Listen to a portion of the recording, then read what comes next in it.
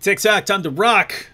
Glad that those of you who are watching were able to find me somehow. Apparently some people, a minority of people who are supposed to get notified, actually get any sort of notifications. The vast majority of messages I'm getting say they're not getting notified. And a lot of people who watch the live streams don't see it until 3 or 4 o'clock the next day, and then they suddenly get notified and said, I was looking for it and couldn't find it. What was going on? So I'm hoping that this is just some sort of technical glitch. YouTube is a huge platform. I know they do lots of programming and so on. So hopefully this is just some sort of temporary problem. Because if not, then it's sabotage, right? Then it's people actually making sure people don't get the notifications. We'll see. Well, if the problem keeps up, there are ways to get around that system, namely that people can sign up to get a text message that's not through YouTube, so that whenever I post something, people can get a text message. All right, well, Hindu historian is asking, where's Mohamed Sharif? Mohamed Sharif didn't want to be on video. He only wanted to be on audio. So, yes, Mohamed Sharif is here with us, and he's going to be giving a presentation about Muhammad. And first we have, of course, Sam Shamoun. Sam Shamoun, say hi to everyone in case it's a person's first time. Hey guys, hi. Pray for us and trusting the Lord Jesus just to fill our lungs, our chest and throat with the breath of life and anoint us to speak truth for his glory in Jesus' name. May you be blessed and challenged. Welcome. And you all know me now. Mohammed, how are you? Are you here? Yeah. Okay, thanks. Yeah, you'll need to speak up so people can hear you. But why don't you go ahead and tell people a little bit about yourself before we get started? Okay, my name is Mohamed Sharif. I'm a British Muslim, and I'm not really like a scholar or anything, but I think I can try. And by the way, that's fine, ladies and gentlemen. So we pointed out that if Zakir Naik wants to join us live, he can. If Shabir Ali wants to join us live, he can. If Sheikh Yasser Qadi wants to join us live, he's welcome. Adnan Rashid, Muhammad Hijab, Ali Dawa, any of the guys from Speaker's Corner, any Muslim around the world, if you have an internet connection that will work for a live stream, then we were happy to have you. But also, you know, if an average Muslim wants to call and have a discussion, we'll have no problem keeping it polite. And our friend Mohammed here says that he'd like to give a 10-minute presentation, ladies and gentlemen. He says he has a 10-minute. He'd like to present for 10 minutes on the question of whether Muhammad was violent and immoral. So we're just going to go ahead and start off by giving him 10 minutes, and then we'll go ahead and have a discussion about his points. And someone's saying there's a little let's just check the audio real quick. There's not a lot I can do from a call from the UK, but David Sarmiento is saying there's a little feedback in the audio. Anyone else getting feedback from me? No. No. Yeah, I'm just checking. It takes about 30 seconds for people because we're about 30 seconds behind. But everyone here, Matt George says clear. How's the audio, guys? All right, I don't see anyone else saying they have audio problems. So let's go ahead and continue. And if we have any audio problems, it happens very frequently that you have audio problems during the live stream, especially when you have people on from different parts of the world. But we'll go ahead and start. Most people are saying no, and the sound is fine. And they're saying feedback from the UK. That might just happen because, you know, we got a call from a different part of the world. So Mohammed, if you could just, you know, speak up and speak clearly, and guys, we'll do the best we can. All right, Mohammed, if you're ready, you have about 10 minutes.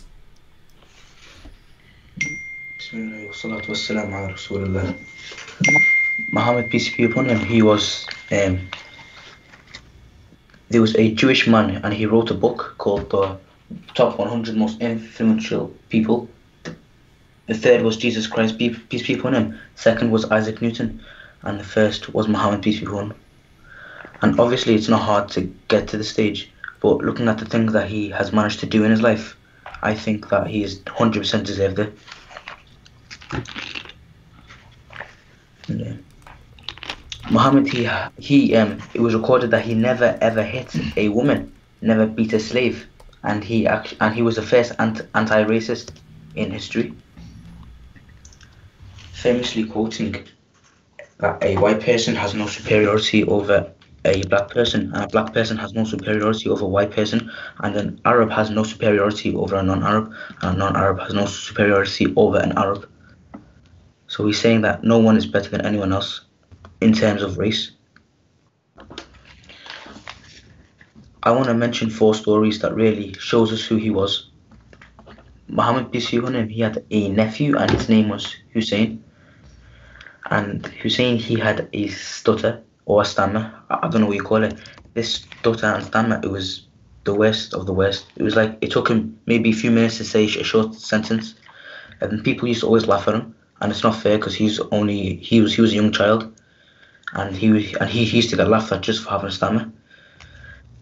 And then also it says we believe as Muslims that Moses, peace be upon him, he also had a stammer. So when people used to laugh at Hussein for his stammer, the Prophet Muhammad, peace be upon him, he used to always say, "Don't laugh at his stammer, for Moses had a stammer similar to that." And then ever since he said that, no one laughed at his stammer, and it's actually incredible. The next story I want to say is the story of one of the biggest enemies of Islam at the time of the Prophet. His name was Abu Jahl, in the Arabic language, Abu Jahl, which means the father of ignorance. And the father of ignorance, this person, like, that's the nickname that the Muslims gave him. His real name, his name wasn't actually the father of ignorance, but the Muslims just called him that because of who he was. And he was at the top of multiple attempts of assassinations. And then his son came to accept Islam.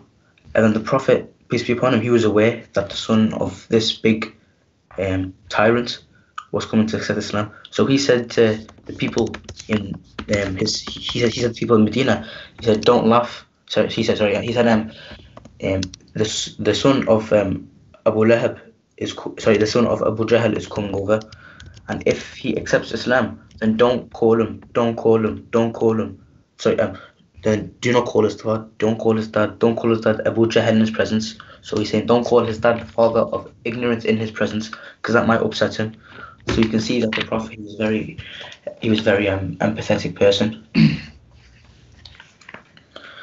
And he also spoke against domestic violence.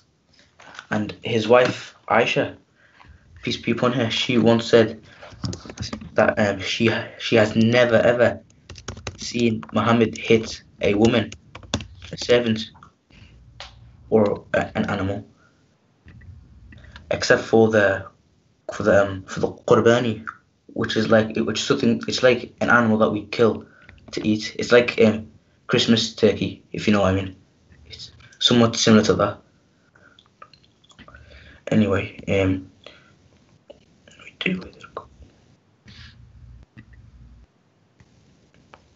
and then he also, once somebody went up to the Prophet and he started to swear at him, really insult him. And usually when people swear at you and start to insult you, you're tempted to insult them back, even though the Prophet, he stayed silent. And then his companion Abu Bakr ibn Siddiq, he was someone who loved the Prophet more than he loved himself, and then he shouted back at the people.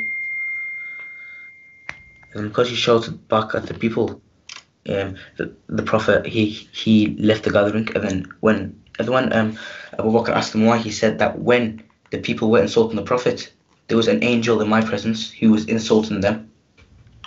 But then when you started to insult them back, that angel left and a devil took his place. So you can see he was careful not to offend anyone or do any of those sorts. And he also, before he became prophet, men and women were not equal. People were actually ashamed to have women or daughters, that they used to bury them alive. And then also there was a story of a person who had a daughter. He took his daughter to a wedding once, and then he buried his daughter alive on the way to the wedding. And then this story actually made the Prophet, peace be upon him, cry.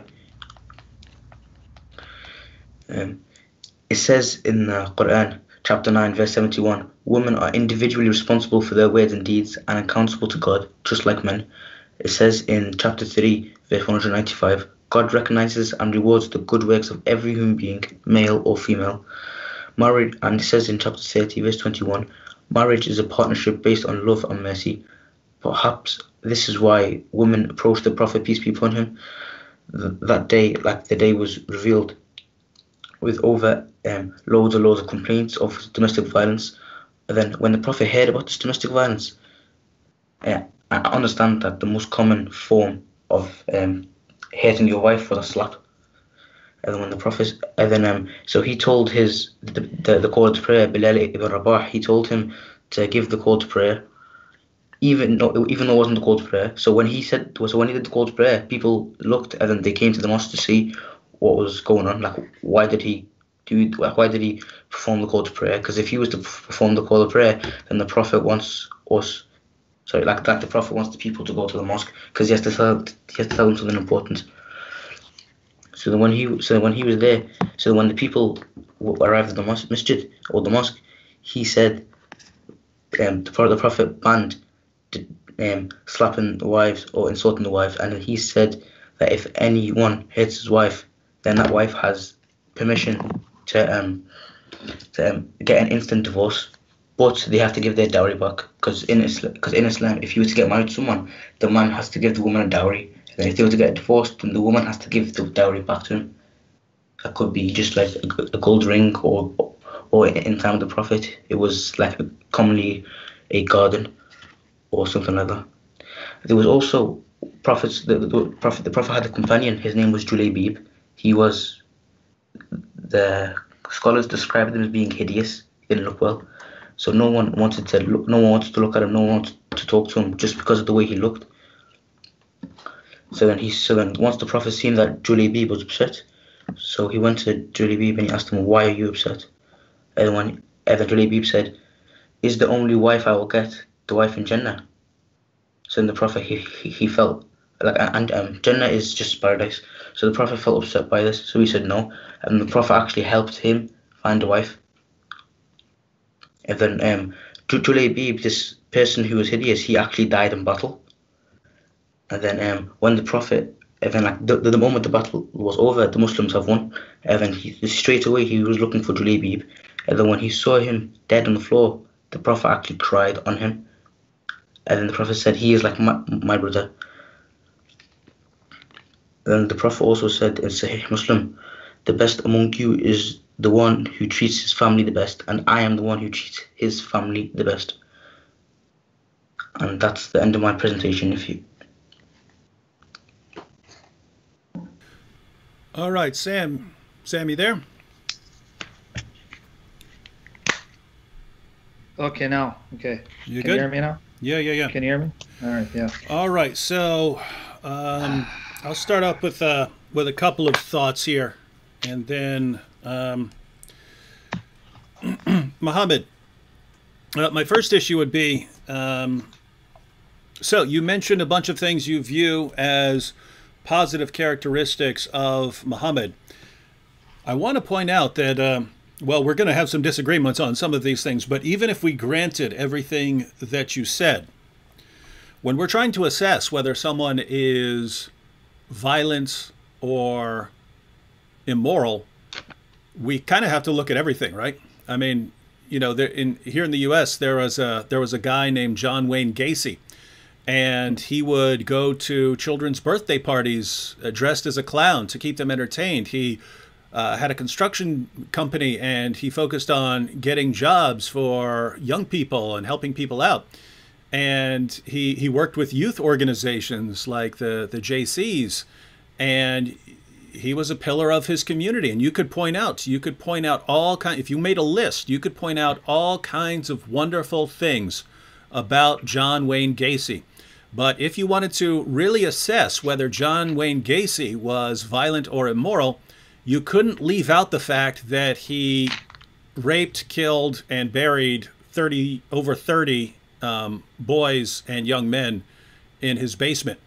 right? That would be relevant. That would be relevant. So anyway, my point here is we can look to anyone in the world, no matter how horrible, and we can point to all kinds of wonderful things that person did. For some reason, when we get to Muhammad, it's, look, he did this nice thing. Look, he said, don't make fun of this kid. Well, that may be, you know, whatever issues we want to point out for Muhammad, we can't leave out some other very important things. And so, but notice, I notice a kind of similar issue that arises when Muslims are giving evidence. It's sort of focusing on only what's relevant and what can be helpful towards Islam and not focusing on the bigger picture. For instance, you cited at the beginning, and Zakir Naik does this, Ahmed Deedat does this, but it's very common for Muslim apologists to appeal to Michael Hart's book, The 100, a ranking of the most influential people in history. And if you go to Deedat, he would actually say that this is a ranking of the greatest people in history, not simply the most influential. The reason it's important to keep in mind that it's the most influential, Michael Hart is just focusing on the people who had the biggest impact on the world's population. And if you look at Michael Hart, I mean, Adolf Hitler's on his list. Joseph Stalin is on his list. Mao Zedong is on his list. These are people who slaughtered millions and millions of people in the 20th century. So he's not saying these people are good or great or moral, which is the topic we're focusing on now. These are people who were incredibly violent. And so it wouldn't make sense to say these people were moral and peaceful because they're on Michael Hart's list. That would be very odd because many of the people on his list killed millions of people. So that's one issue. But the other issue I wanted to point out, just about, you know, because you started out with this. Michael Hart is an interesting figure. He's not a historian. He's an astrophysicist. So he's an astrophysicist, not a historian. He wrote his book, The 100.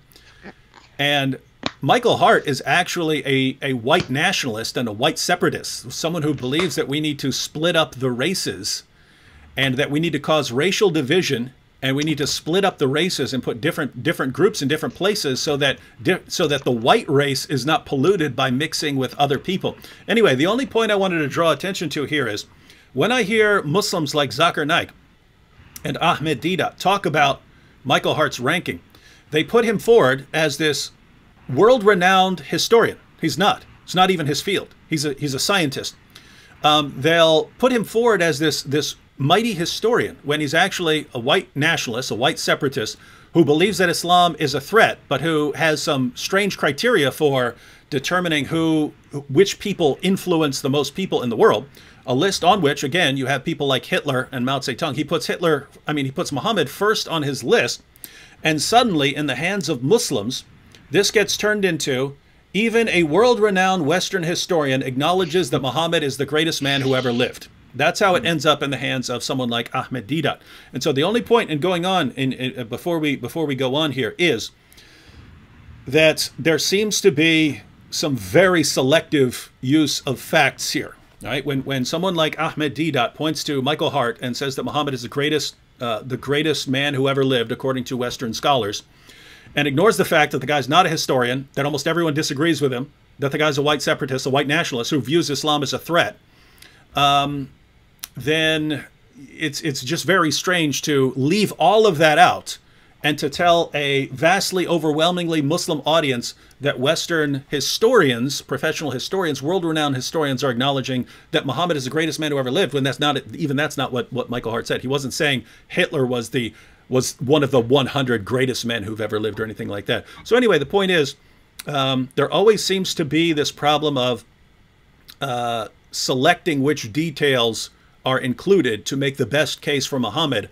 while ignoring vastly more important details, such as this guy's not a historian at all, ignoring things like that when making the case. And so when it comes to someone like Muhammad, again, if we want to know whether he's violent, we'll have to look not at some particular thing. If we want to know whether he's immoral, we can't just look, hey, here's something he did that's moral. You could do that with Hitler. You could do that with Stalin. You could point to very nice, very moral things that they did. When you're assessing whether they're violent and immoral, you can't leave out the fact that they killed millions of people. You have to look into their reasons for doing those kinds of things. All right, so those are my initial thoughts before getting into any sort of specifics. Sam, what are your thoughts? And maybe we'll go one or two issues at a time, and we'll allow Mohamed a chance to respond. And here he acknowledged that he's not a scholar, so we don't want to overwhelm him. But go ahead and give us some of your thoughts on his presentation. Well, I mean, it's everything he said here were based on, like you said, selective citation of sources. Like he said that Aisha said that Muhammad never hit a woman or a slave. And so that's why I'm like somewhat baffled, and I feel even uncomfortable for his sake, not mine, because I don't want him to think that we're now going to overwhelm him and we're trying to humiliate. That's not my intention, but he puts me in a situation where I have to correct this misinformation. I'm not saying it's deliberate on his part, but here, Sahih Muslim. Sahih Muslim number 2127. And I'm aware of what the Muslim polemicists from the UK say, and I'm going to address and refute their distortion of the Arabic term, because I actually had to write on this because they were embarrassed by this hadith. Here's what Aisha said, because you referred to Aisha. This is Sahih Muslim number 2127. He struck me on the chest, which caused me pain. He struck me on the chest, which caused me pain. Now, it's a very lengthy hadith.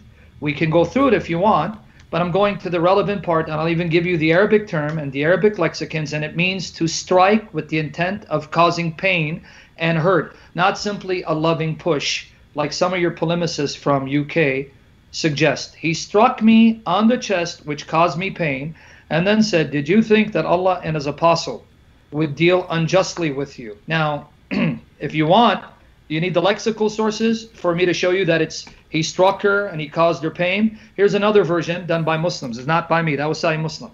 Here is Sunan Nasai, Volume 3, Book 21, Hadith 2039. Done by Muslims, translated by Muslims. He said, so you were the black shape that I saw in front of me? I said, yes. He struck me on the chest, which caused me pain. Sahih. Now, I know that Muslims say, oh, that's a bad translation. Doesn't mean that. Okay, let me just read some lexical sources, all right? Here it is. Let me give you the lexicon. This is Edward William Lane, Arabic English Lexicon. The word lahid, he pushed away or repelled him, or pushed him violently upon the chest, or he pushed him away or repelled him on account of his baseness or despicableness, or he struck him in the breast or in the bases of the breast and in the bases of the shoulder blades. Another source. This is Francis Joseph Steingrass, Arabic English Dictionary. Lahad. Oppress, jade, beat, push. Now, I can give you more. So it's not true. It's simply not true that Muhammad did not hit women. He hit Aisha, the very one you quoted as saying he didn't hit the wives or the slaves. Yes, he did, because you just testified that he hit me. Now, you also mentioned that if a woman is beaten, she can ask for a divorce and reserve her dowry. I really don't know what tradition you're reading or what Quran you're reading. The Quran and Hadith say a man has a right to beat his woman if he fears rebellion on her part. But I'll wait, because I got massive amount of narrations to that effect. But I just want to take it one at a time, because then I would like to talk about blacks and how Muhammad was racist. But let's stay here. Yeah. What do you say about that hadith? Yeah, I just wanted to add something, and then and we'll stay on this point, and then Muhammad can give us his view. But yeah, so you have on this issue, you have Muhammad, and even if we went with the original hadith that was cited, Muhammad never hit a woman, never hit a wife. Even if we went with that and took that and ignored everything else that we find in the hadiths which contradict this, then we'd still be stuck with the Quran saying it's perfectly okay for men to beat their wives into submission, and this is a revelation. So I don't know why Muhammad would consider it evidence that Muhammad is moral for not beating his wife when Allah in the Quran says it's okay to beat your wife, right? So if Allah says you can beat your wife as a means of disciplining her, then it's not a bad thing. Allah is saying you can do this thing, so it's not bad. So Muhammad beating his wife would not be a bad thing, and him not beating his wife and never hitting one of his wives would not be evidence that he's moral. It would be evidence that he's moral. If Muhammad never hit a woman, that would be an example of him being good in that sense from a Western perspective, but not for an Islamic perspective. So we can't ignore the fact that when we go to the Muslim sources, one, Allah, Surah 4, verse 34, says you can beat your wife into submission. Two, this situation arose, according to the historical background, because a woman came to Muhammad, and complained that her husband, had hit her in the face, and then the ruling came down from Allah. It's perfectly acceptable for him to hit you in your face. We can't ignore the fact that Muhammad's companions were beating their wives, that Muhammad's companions could beat their wives until their skin turned green, and that was all acceptable. So if you are praising Muhammad as moral for not beating his wives, one, we disagree with that because we have other sources that contradict the source. And two, if it's immoral to beat your wife, then Allah promotes immorality, and Muhammad's companions, even though they were the best generation of Muslims according to Muhammad, were immoral for beating their wives. And so the question would be, can you be moral if you're promoting immorality? In other words, let's suppose Muhammad is moral because he refused to beat his wife and he was always super gentle with his wives. Then if he's going around simultaneously saying, hey guys, it's okay to beat your wives into submission, is it okay for him to promote immorality? Because you seem to view it as immoral. In other words, just to give a parallel here, Muhammad clearly during, at least at one period in his career, allowed his followers to hire prostitutes, temporary marriage, mutta. Now you could say, well, Muhammad, if someone said Muhammad never did mutta, therefore he's moral, well, then it would still be immoral for him to promote it in his community and to allow it in his community. And so those are kind of the issues that we would bring up on first glance. So go ahead and what do you respond on this issue of wife beating and so on? Well, I think personally, David, I want to ask you a question. Do you think that under every single situation imaginable, you're not allowed to use some kind of force to your wife? Every single situation. Every single situation. Are you asking me or David? David. If you're asking me, is there any situation where a man could hit his wife? Of course. Like if my wife were out of her mind and she were killing my kids and she was about to stab my kids or something like that, then yeah, I believe you could get physical with your wife in that situation. Exactly. This verse tells you how to beat your wife, not to beat your wife. Okay, Muhammad, you ignored what we said. You argued. Remember, we're going by your arguments. So if you want to change your argument, then that means you just conceded that argument's weak. You said Muhammad never hit his wives.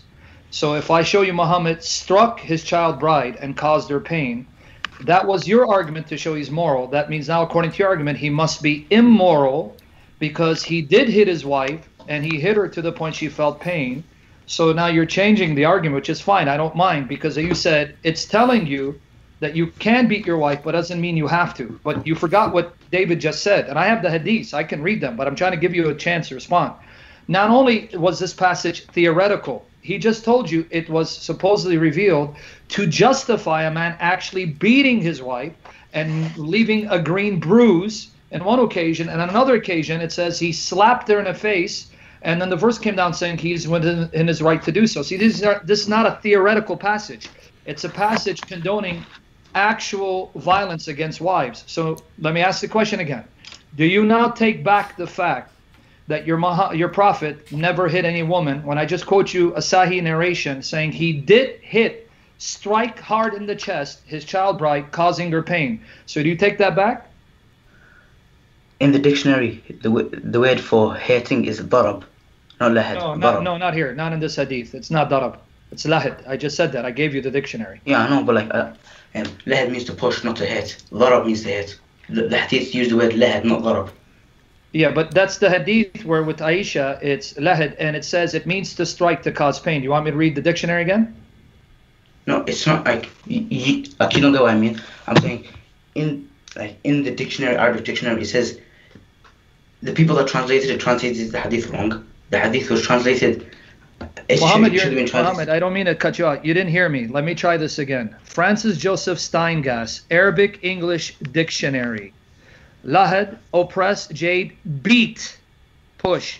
Beat is one of the meanings. Okay, that's one dictionary. Here's the other dictionary. Edward William Lane, Arabic English Lexicon.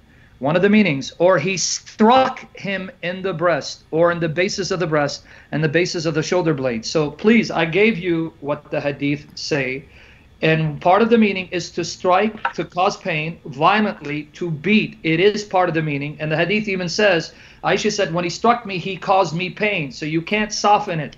Even if you want to say it's push, it's a violent push that hurt her, so he did strike her. So do you want to take that argument back?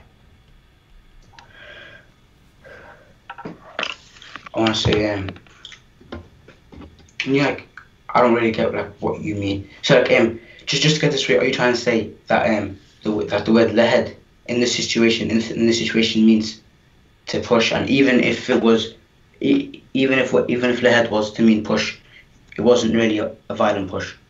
That's not what Aisha said. So if Aisha doesn't know what she's talking about, you know more because you were there. Here, let me read what she said. He struck me on the chest, which caused me pain. Sahih Muslim 21:27. So are you saying Aisha doesn't know what she's talking about? She's slandering Muhammad? Let me read it one more time.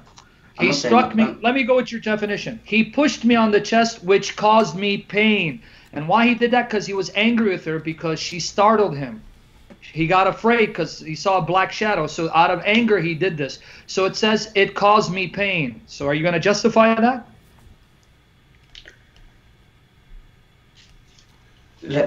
But by the way, Muhammad, this is actually to help you here. I don't know why you would object to Muhammad doing that. If you wanted to say it was a push in anger, then that would actually be in line with your understanding of Surah 4, verse 34, that it's not telling you to beat your wives in all situations. It's telling you how to beat your wives. And so as in the situation that's necessary. Yeah, so if she, I mean, the situation in Sahih Muslim 21:27 is that Aisha snuck out of the house and was following Muhammad around to spy on him, and then he had seen her, you know, he'd seen a shadow running around and so on, and then he catches her when he gets back to the house, and he's upset with her because she was sneaking out, keeping an eye on him, which means she didn't trust him. And then the hadith that we read says that he struck her in her chest, which caused her pain. And this is coming from Aisha herself. The Muslim response is, no, it must mean push or shove or something like that. Sam's point is that, okay, whatever the shove is, it's not a gentle tap. She says that it caused her pain. So it must have been some very forceful shove in order to cause her pain.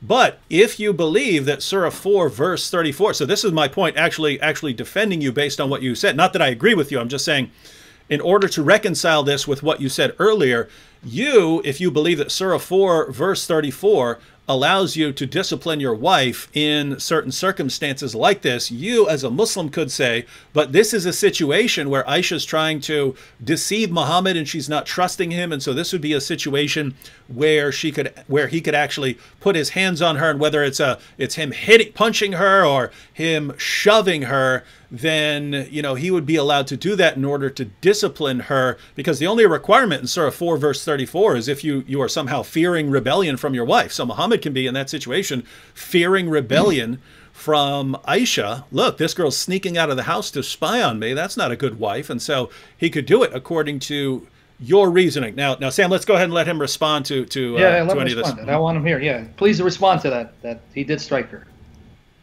Yeah.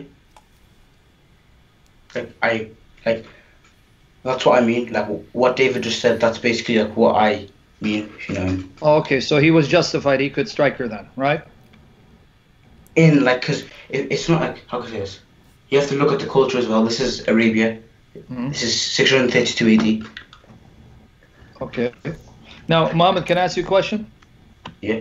Okay, there was a lot of cultural practices that Muhammad did away with. He did away with adoption. So why didn't he do away with this cultural practice? Why did he keep the one cultural practice that does damage to women, but the other practice, which is humane, adoption, he got rid of? So why are you appealing to culture? Sam, I would actually use another example. The Muhammad we're talking to brought up the idea of female infanticide, that daughters could be killed because people didn't want them. That was a cultural practice, and so Muhammad was clearly allowed. So in his case for why he believes that Muhammad was moral, our friend Muhammad here said that, well, Muhammad did away with a practice that was harmful to women. Women, you know, girls, little girls, baby girls were being thrown out in the desert to die. Muhammad did away with that practice, and so that's evidence of his morality. Well, if Muhammad could be moral by overthrowing cultural practices that are harmful to women, he could have also done away with beating women into submission. So, yeah. And have him also, I want him to also adjust the adoption, because that was a humane practice he did away with. So he did away with a humane one. So why is that? The killing young girls, kudos, wonderful. That shouldn't be done. But then also he got rid of adoption, but he left the cultural practice of beating wives that you fear rebellion. Why is that? How do you mean? I don't know what you mean. How do I mean? Okay. You heard what David said. You brought up the point. David's repeating your point. That one of the moral virtues of Muhammad, he condemned infanticide, the killing, the bearing of infant girls. To that we say, praise God, what a great practice. We respect that. Absolutely amazing. But Muhammad, you said that it was a cultural thing at that time. It was culture to beat a wife that was rebellious. So Muhammad is simply following the cultural norms, the practices of the culture. But wait, Muhammad did away with cultural practices he didn't like bearing girls and even adoption. He stopped adoption. Adoption was humane, which is a beautiful gift from God. He did away with. So then why keep that cultural practice of beating your wife? Okay, I want to make 2 points here referring to what you just said.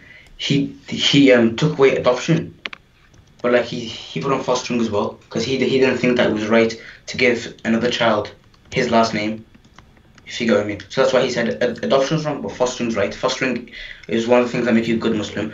And secondly, what's worse, pushing your wife in a way that will hurt her, or killing a baby? Okay, well, let me answer that. So he'll do away with adoption because you should name them after their parents. But then you have orphans whose parents have died, and orphans who don't know who their parents are. And then you have mothers who are barren who can't have children. The only way they can have a family is to adopt children, and only for these orphans to have a family is if someone adopts them. But thanks to your prophet, that will never be the case, and we know why he did that. You didn't give us the cultural context or the historical context.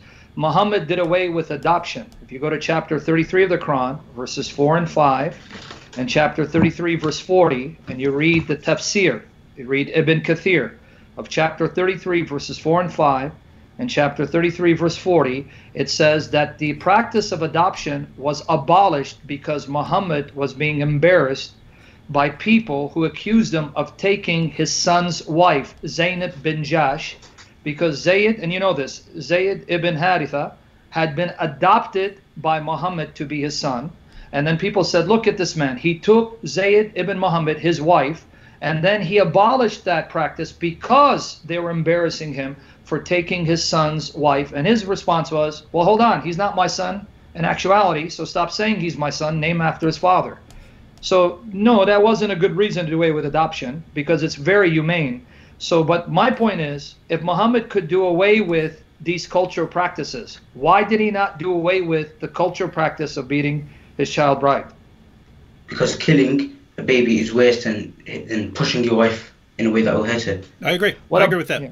Yeah, and I'm not saying that, but why not do away with that too? It's a lesser evil, but it's an evil nonetheless, because you keep talking about Muhammad pushing, even though he struck her, but you forgot what we said. In fact, to put it in perspective, let me read you a hadith, because it's not just Muhammad.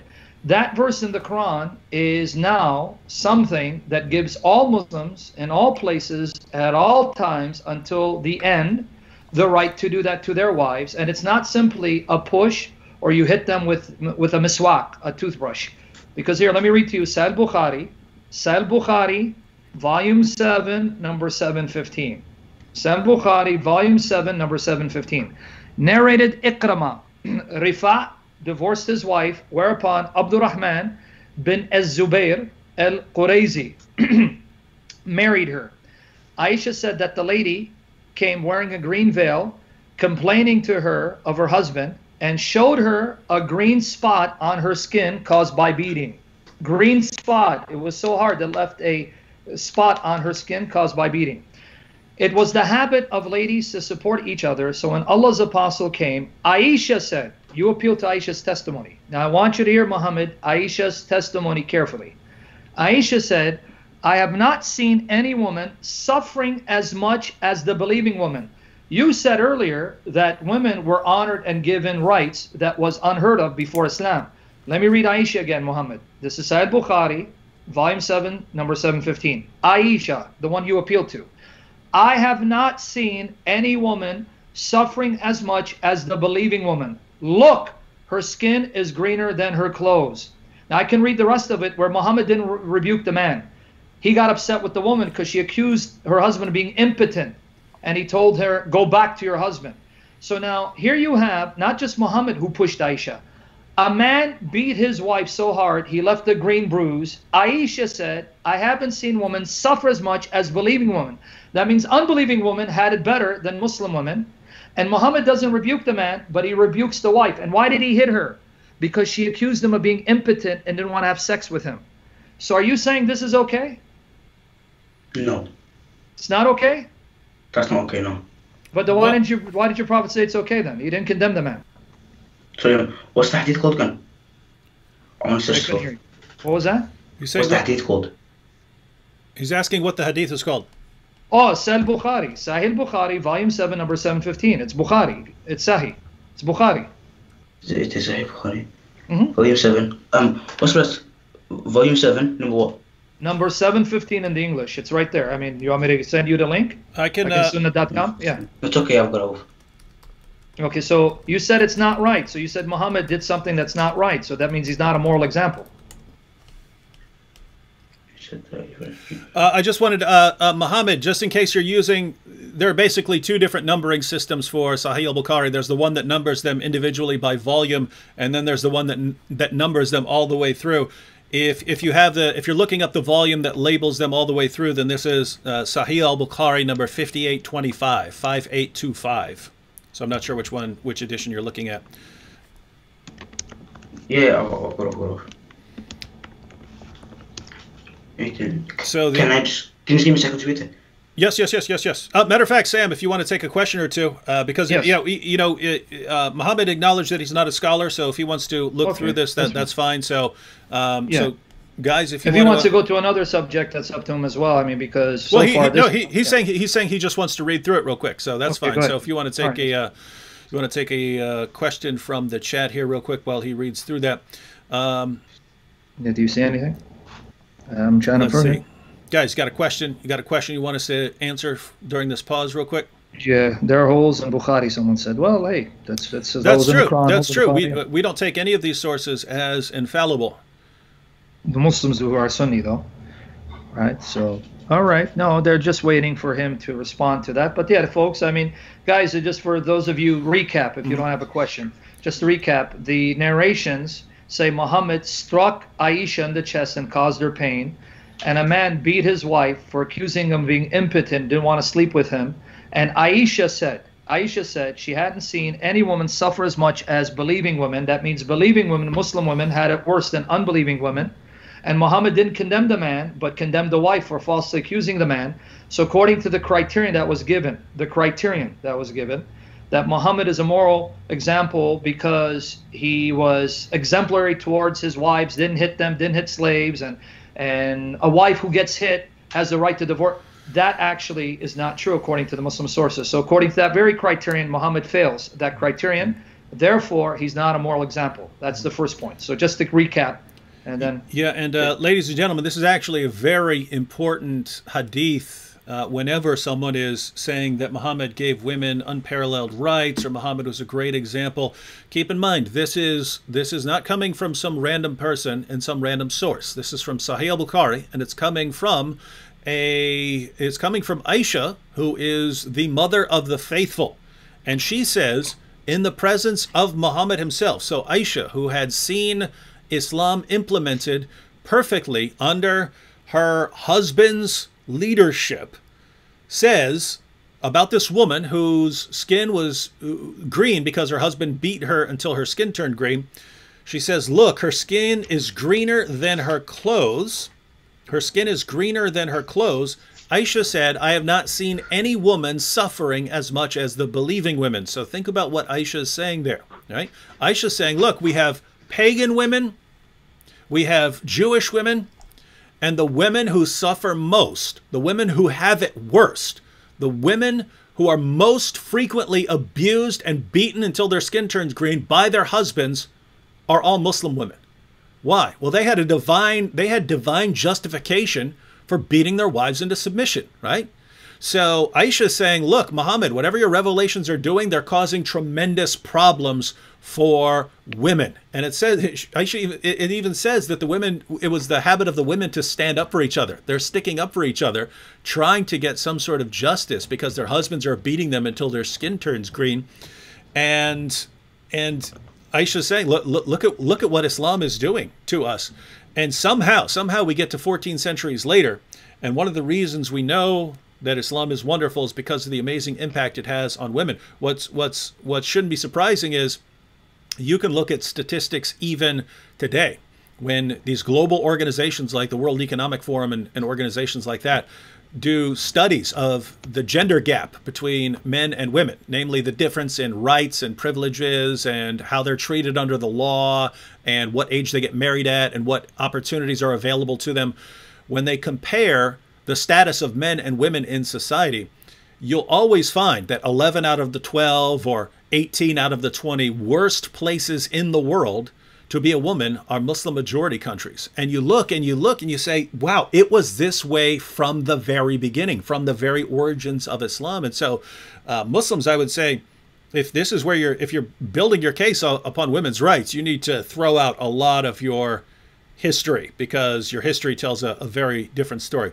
All right, Mohammed. Can I just read it aloud to you? Absolutely, go ahead. So it says, Raif divorced his wife, whereupon Abdul Rahman ibn Zubayr al-Qurazi married her.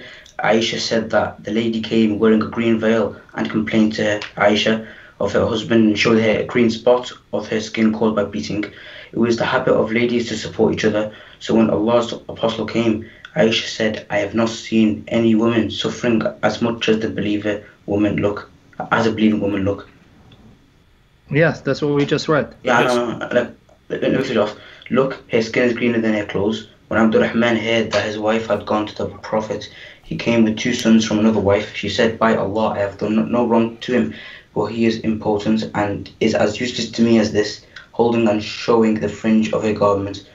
Abdul Rahman said, by Allah, O Allah's Apostle, she has told a lie. I am very strong and can satisfy her, but she is disobedient and wants to go back to Raifa. Allah's Apostle ﷺ said to her, if that is your intention, then you know that it is unlawful for you to remarry Raifa, unless Abdul Rahman has had, in fact past tense, had sexual intercourse with you. And the Prophet saw 2 boys with Abdul Rahman and asked him, are these your sons? Abdul Rahman said, yes. The Prophet ﷺ said, you claim what you claim, that he is impotent, but by Allah, these boys resemble him as a crow resembles a crow. Yes. Okay. So as you can see, there was with the woman that was hurt and the woman's wife, you can see that they had they had a bit of an argument because she said one story, and then the husband said no, that didn't happen. This something else happened, and the husband said that he wanted to use her for sex, and then the Prophet ﷺ said that if your intention is to use her for sex, then that's haram. That's forbidden. You can't do that. Muhammad, what has that got to do with the man beating her and leaving a green spot on her? What does that got to do with that point? What's that got to do with that point? That's a good question. That's the fact that he didn't say that it's okay, it's perfectly justified to hit it. Muhammad, no. Don't try to assume that because he didn't say hit her, that somehow that means Muhammad is absolved. Because why did Muhammad rebuke him too? He could have said, look, your wife is wrong for accusing you, but you should not have hit her and left a green mark, because according to my sunnah, you have to tap her with a miswak lightly. How come you didn't correct him? Why did he just jump on her? He could have rebuked him and her, but instead he rebuked her and said nothing to him. And that's just one hadith. Another hadith, a man slaps his wife and Muhammad didn't say anything because Allah told him no, he's right to slap his wife in the face. Can I go back to what hadith we're talking about? Yes. There was an issue bigger than slapping you than the green spot, and that was the fact that the husband was using the wife for sex. And then that's when Muhammad said let's go through this, and if this is the first time you've read it, this actually takes a couple of readings to really get your mind around. So let me see. I will actually try to pull it up on the screen here so everyone can see it. And let's see. All right, I've got it up on the screen. I don't know if you can see what we're reading here. But no, well, you just read it, so I know you have it. But this is for everyone else. So let's just go through this a little bit here. So basically, so everyone can see it right now. The background of this story. So you have Rifa, a guy named Rifa. He divorces his wife, and his wife marries another man. She marries Abdurrahman.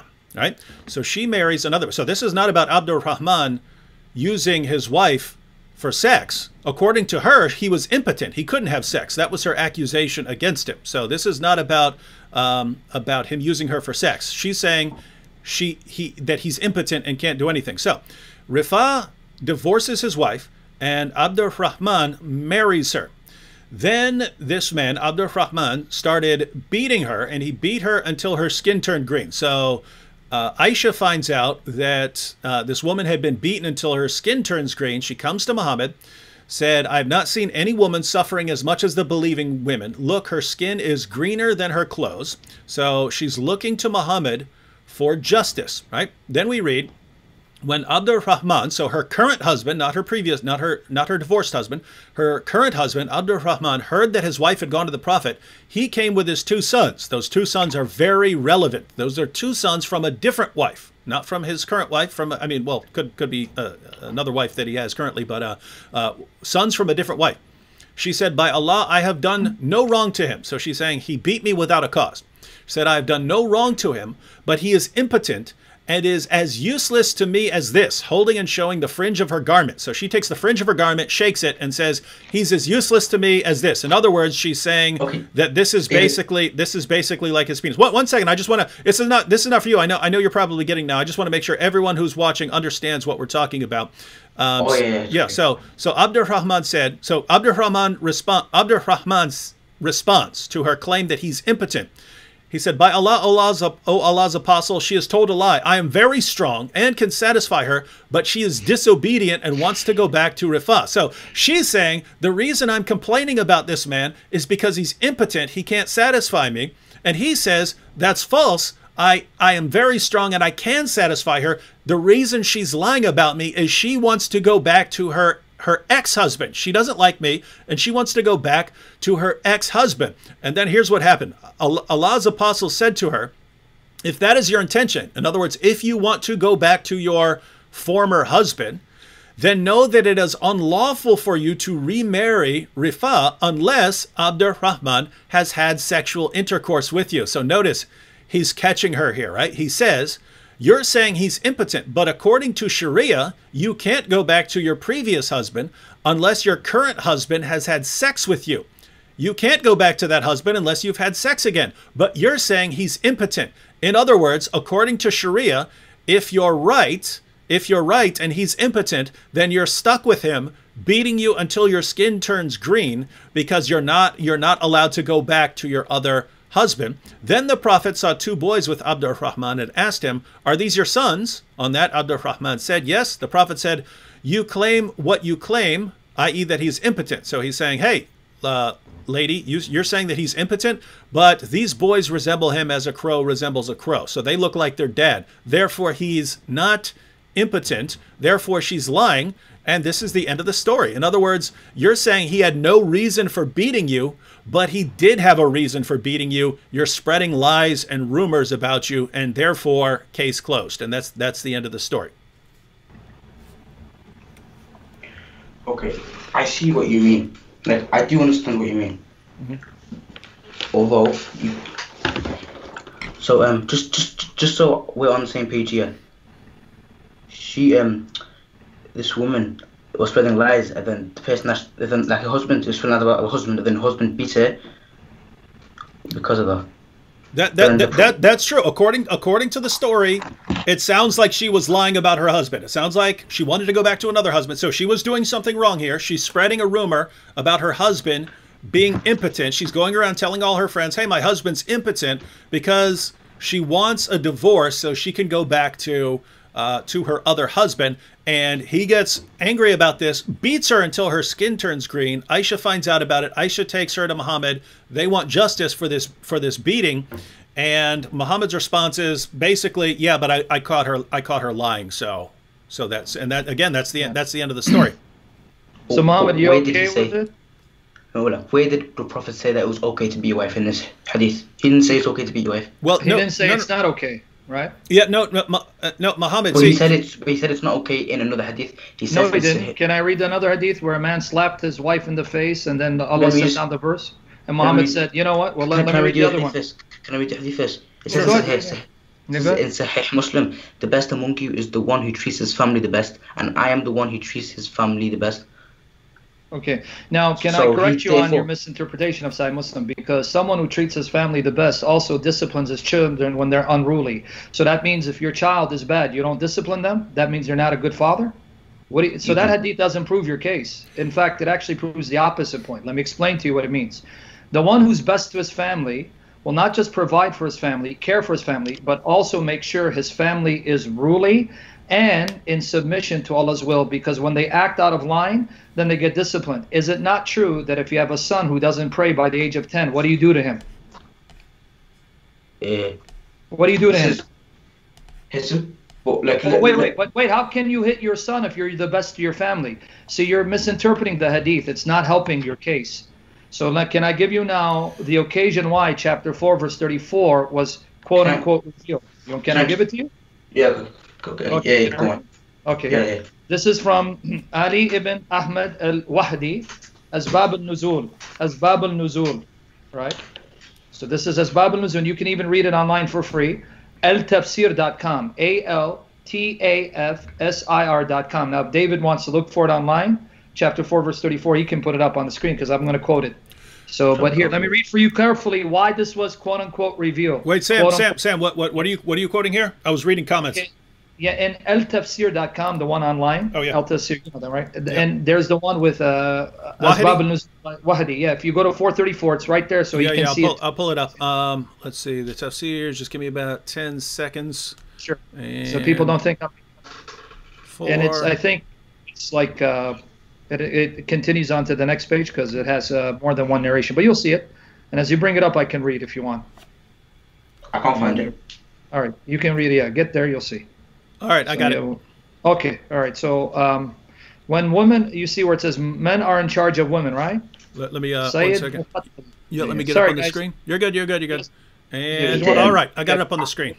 All right, Sayyid Muqattal. You see it right there? It says Sayyid Muqattal. I can't see. I think that's... Hey, Sam, I think that's just said. They would pronounce it... Yeah, no. I'm saying, I think he's just saying Muqattal said this.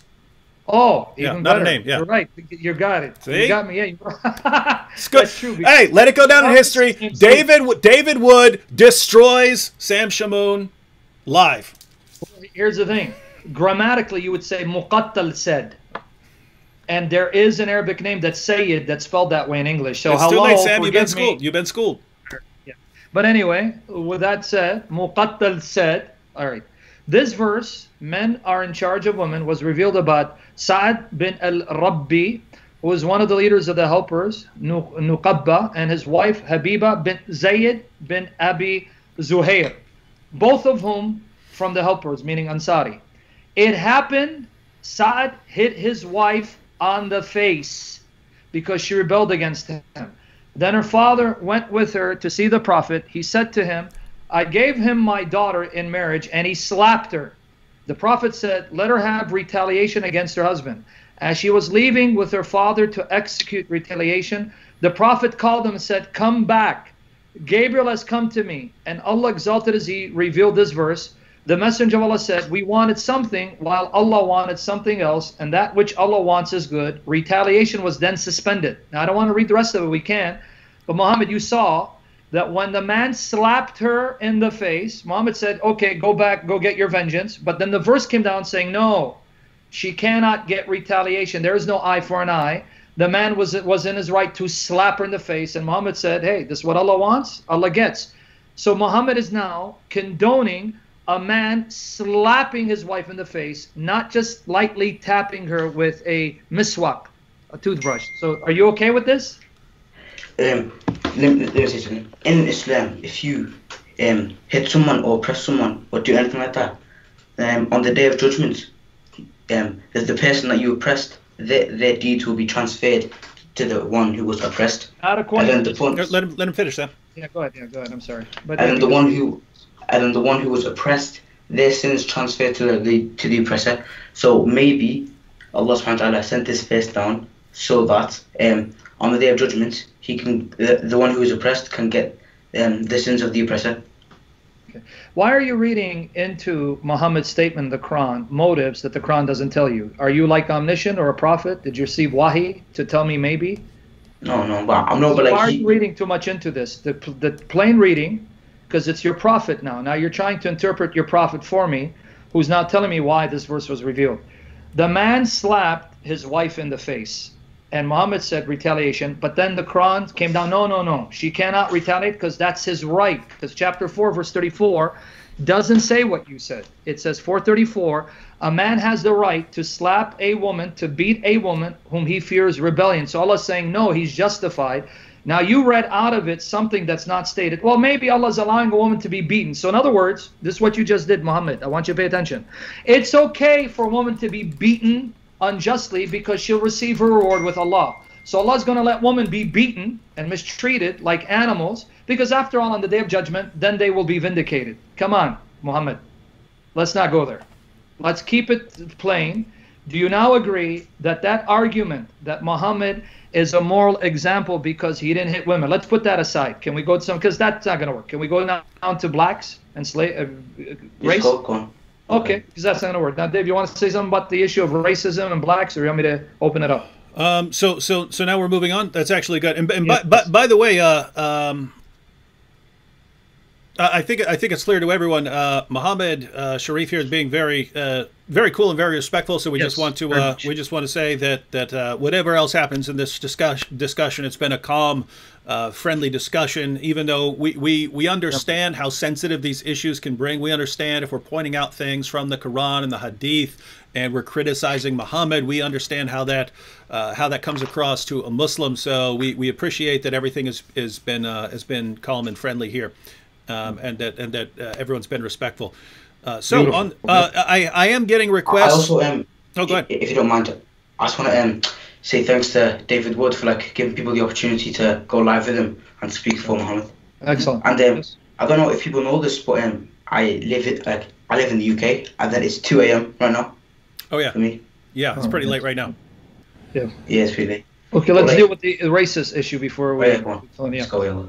Yeah, so Dave, what do you want? You want to begin, or you want to begin? Well, Sam, the claim is the standard claim. Whenever we find whenever Muslims comment on Muhammad being against racism, they basically give two examples over and over again. One is Muhammad's final sermon, where he said there's no difference between Arab and non-Arab and so on.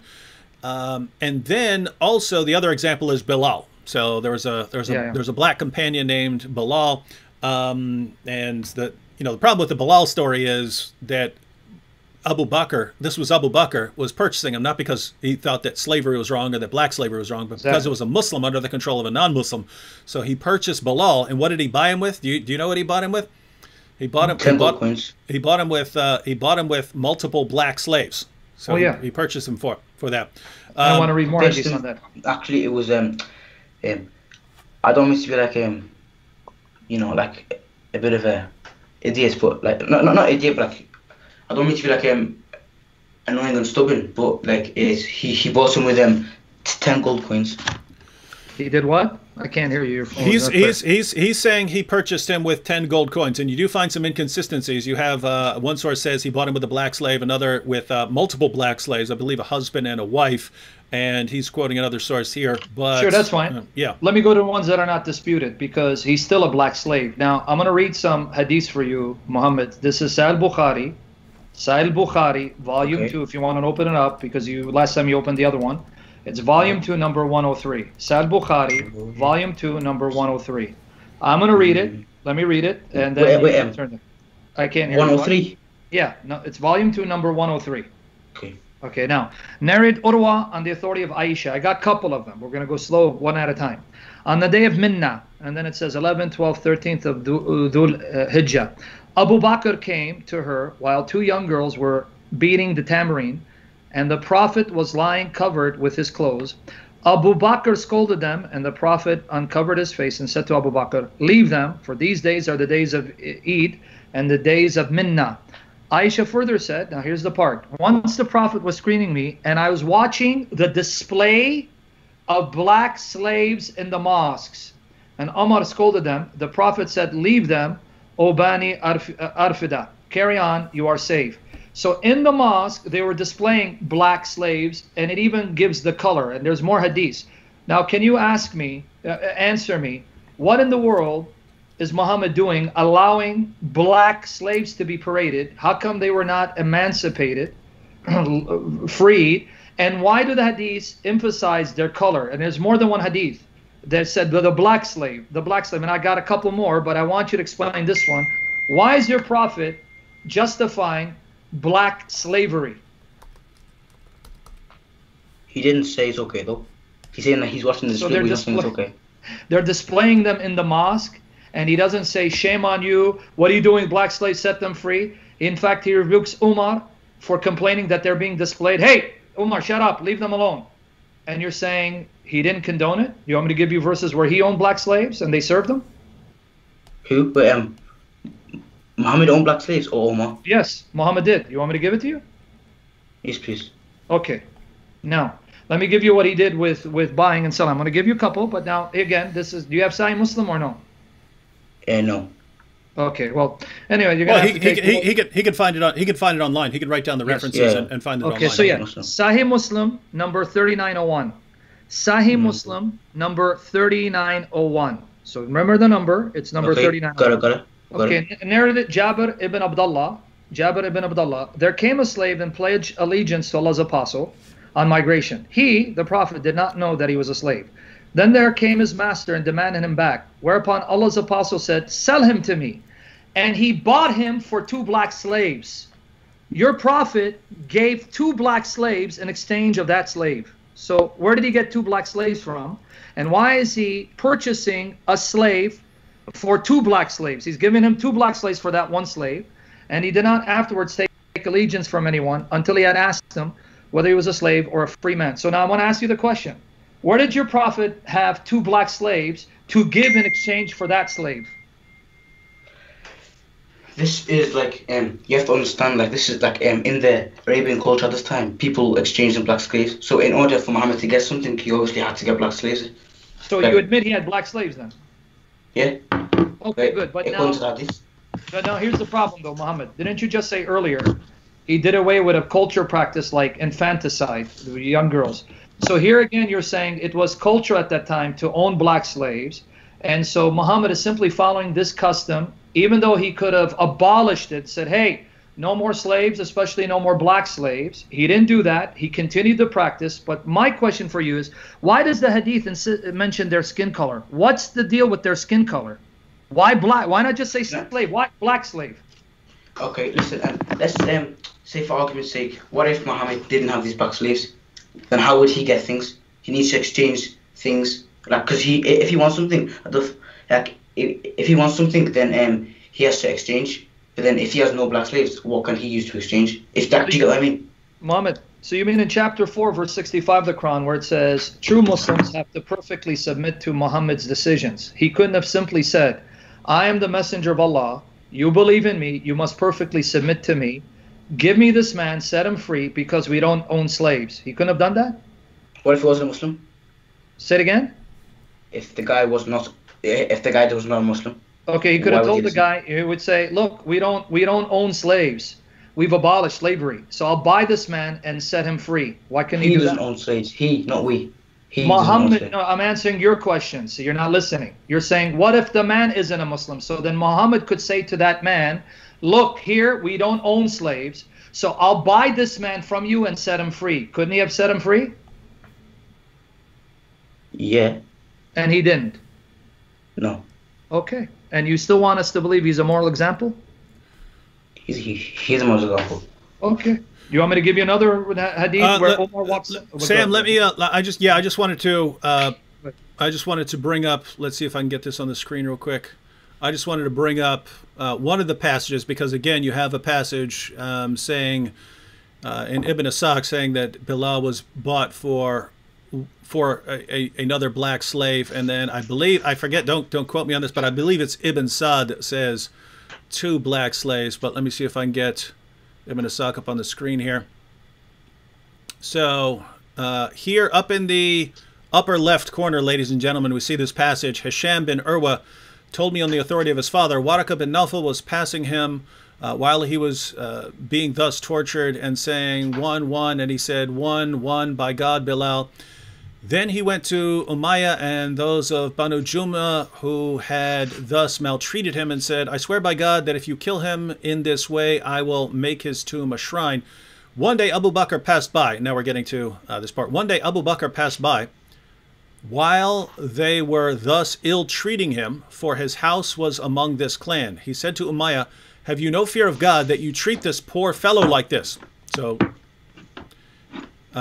talking about him beating his Muslim slave Bilal.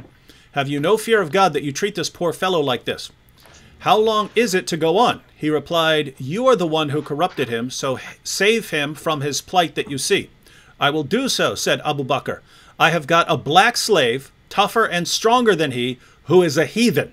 I will exchange him for Bilal. The transaction was carried out, and Abu Bakr took him and freed him. So notice, this was not about slavery being a problem. It was not about black slavery being a problem. This was the sole issue here was that a pagan, a polytheist, had control over a Muslim. And in order to buy the Muslim so that a Muslim was not under the control of a pagan, of a polytheist, Abu Bakr sold this man for Bilal, traded him another black slave, or depending on the source, multiple black slaves. So notice, there's a man who is notorious for beating his black slaves, and Abu Bakr says, but don't beat that slave because he's a Muslim. You cannot do that. Here, I'll give you this other black slave, and he's a heathen, so I don't care what you do to him. And so hands him over. So yeah, my only point here is this has a lot more to do with being a Muslim under the control of a non-Muslim than Islam having a problem with black slavery. So that was all the point. And yeah, you could go ahead and let me read just one more hadith for him, just one more, and let him comment. This is now, if you have Sahih Bukhari, open up volume 8. Sahih Bukhari, volume 8, and number 182. Sahih Bukhari, volume 8, number 182. When you're there, let me know. It's volume 8, number 182. So I can read it, but let me know. Narrated Anas bin Malik. So, are you there? Yeah. Okay. So you see it says narrated Anas bin Malik, right? Oh, sorry. I'm another one. Yeah, volume 8, number 182. So it's volume 8, book 73, number 182. Narrated Anas bin Malik. It should be there. And if not, I'll just read it. It's there. I gave you the reference. I've got it with it. So you got it? Yeah. Okay, narrated Anas bin Malik. Pay attention. Allah's apostle was on a journey, and he had a black slave. Again, it says black, called Anjasha. And he was driving the camels very fast, and there were women riding on the camels. Allah's apostle said, Wayhaqqa, may Allah be merciful to you, O Anjasha. Drive slowly with the glass vessel. So here is a black slave that your prophet owned, that he had him drive the camels. So do you acknowledge your prophet was a white man who owned black slaves? He owned black slaves, yes he did. Okay, so all right. So then you're okay with a white prophet, because Hadith says he's white, right? Do I need to show you that, or you know that?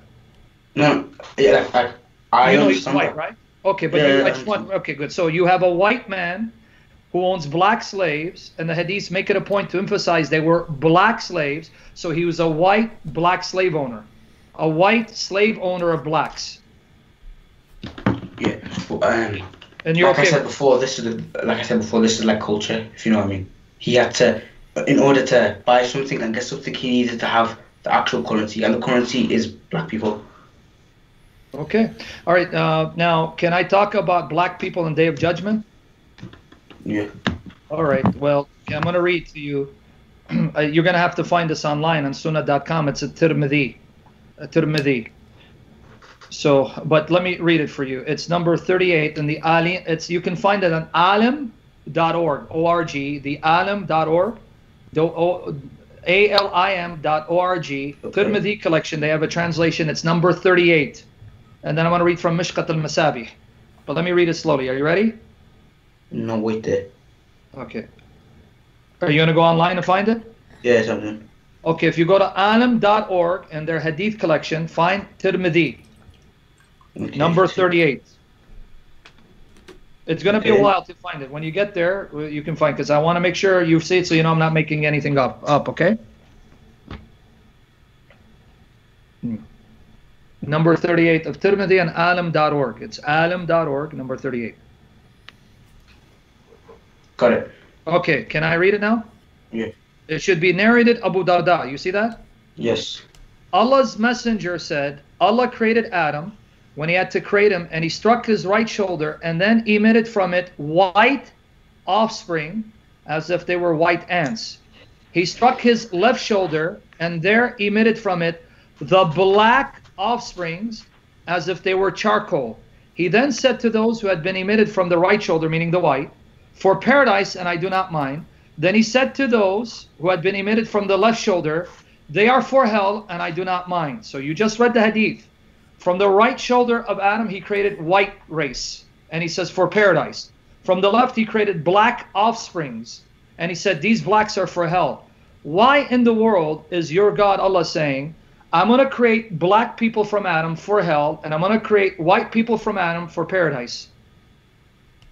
This, I think, I don't think this is authentic, because it even says in the hadith that Bilal ibn Rabah, he was a black slave, as you discussed. He'll go to paradise. He's going to put guaranteed to paradise. Wait, I'm just going to read the hadith again. You know, I know the hadith, but that didn't prove it, because you know why? According to chapter 3, verse 108, every black slave that was good will be turned into white, according to chapter 3, verse 108. So he's going to change his skin color. You're not making your case. That's chapter 3, verse 108 of the Quran. Go there and see. The people who enter paradise will be white, and those who go to hell will be black. So the black slave will be changed into a white man, and those who go to hell, even if they're white, they'll be changed into black. Even 3106. I'm sorry, chapter 3, verse 106. Okay. No, he wanted the hadith. Chapter 3, verse 106. I see your point. And then the black stone, it's a stone that came from paradise. It came white, but then because of the sins of the people, it turned black. And at the same time, black is like the color of dust, like the color of dust and dirt. So you see my don't point. get me wrong. Good. I'm not saying, and please don't understand me. I'm not saying that black people are like dirty or not. I'm not saying that. I'm just saying that dirt is black. Can we agree on that? I'm not a Muslim. I can't agree with that. But all I'm trying to say with you. No, I'm saying dirt is black. Most of the time, dirt is black. Okay, if you want to compare it to that, I mean, I don't know what to say. I don't know. Okay, but I'm not saying. But keep to the point, though. You said, you see my point, because even the stone that was white turned black. So now you're admitting that a black man will be turned into a white man to enter paradise, and even a white man who's evil will turn into a black man to go to hell, because black, that color black, signifies evil, dirt, and sin. No, I'm sorry. That's not true. Okay, so why are if that's what why the hadith says? If that's what the hadith says, that's not hadith. Is not authentic. Well, where does it? Oh, hold on. Give me the classification. It doesn't say it's not authentic. Where'd you get it's not authentic? If the hadith says that people are black, like I'm gonna be thrown to hell, that's not authentic.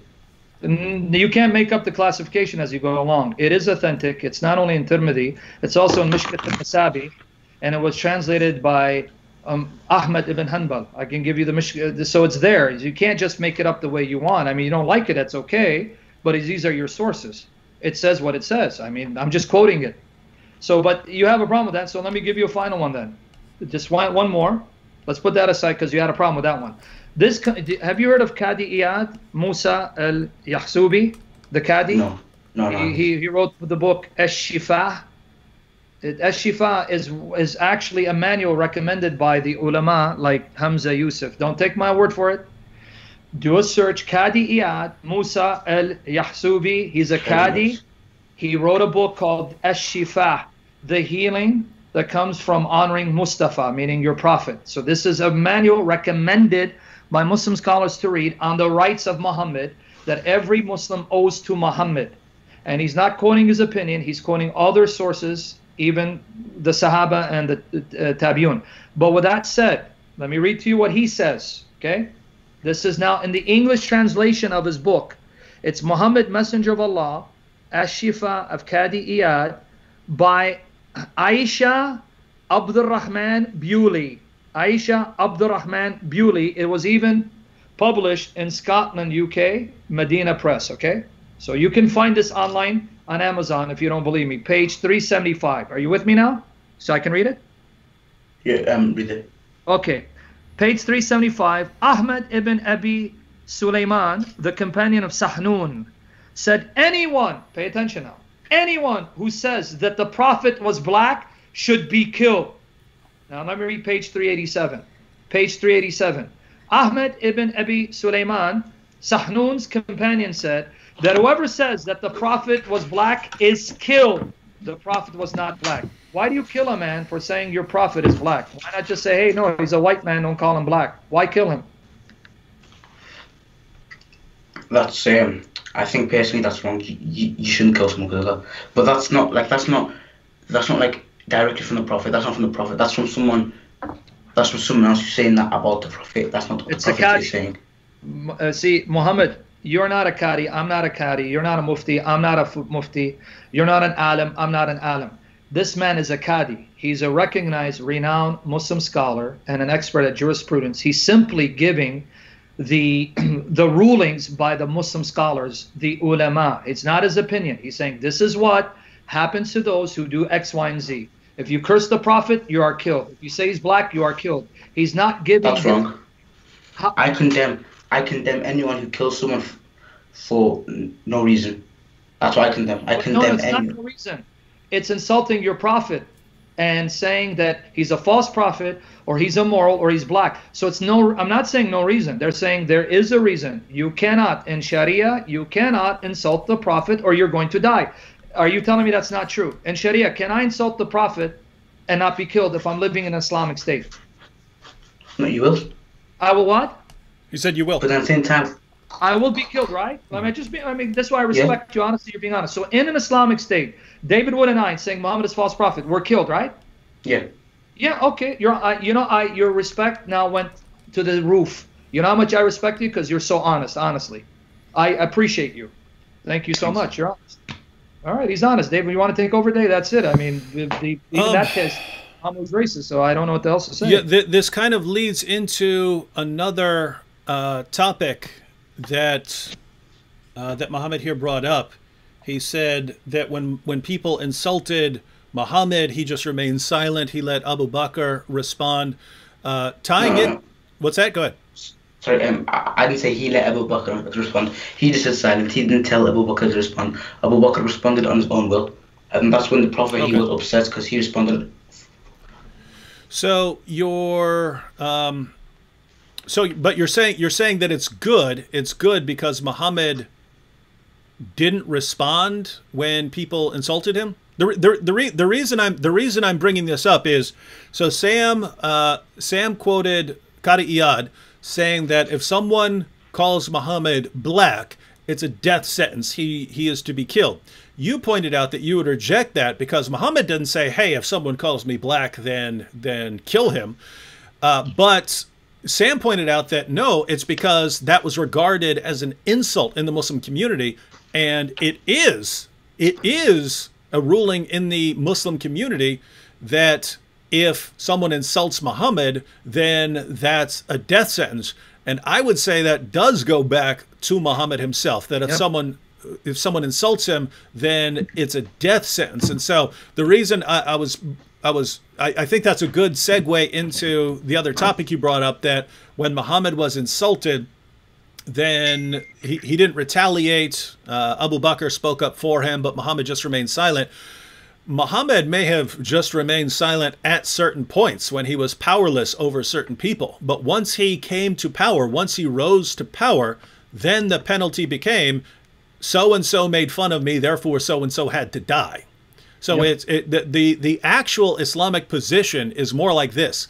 When Muslims are in the minority, when they're totally outnumbered, and if they get violent, they will be crushed and destroyed by their enemies, then don't retaliate if someone criticizes Muhammad. But when the Muslim community becomes stronger and they're the most powerful force around, then if someone criticizes Muhammad, makes fun of Muhammad, mocks Muhammad, then that person is to be sentenced to death. And that's the example that Muhammad himself gave. That doesn't come from a later Muslim scholar or a later Muslim ruler. That comes from Muhammad himself. It's Muhammad who says, hey, we're in the minority. If they want to insult me, nothing we can do about it. But later on, when Muhammad rises to power, it was, hey, remember all those people who insulted me? Here's a list. Go kill them. And so that's, I don't know if you're once again going to say, but you know, that's the culture or something like that. But if you're, here's the point. If you're putting it forward to say that the reason Muhammad was not violent and the reason that we know Muhammad was moral is that when people insulted him or abused him, he did not retaliate, he just remained silent.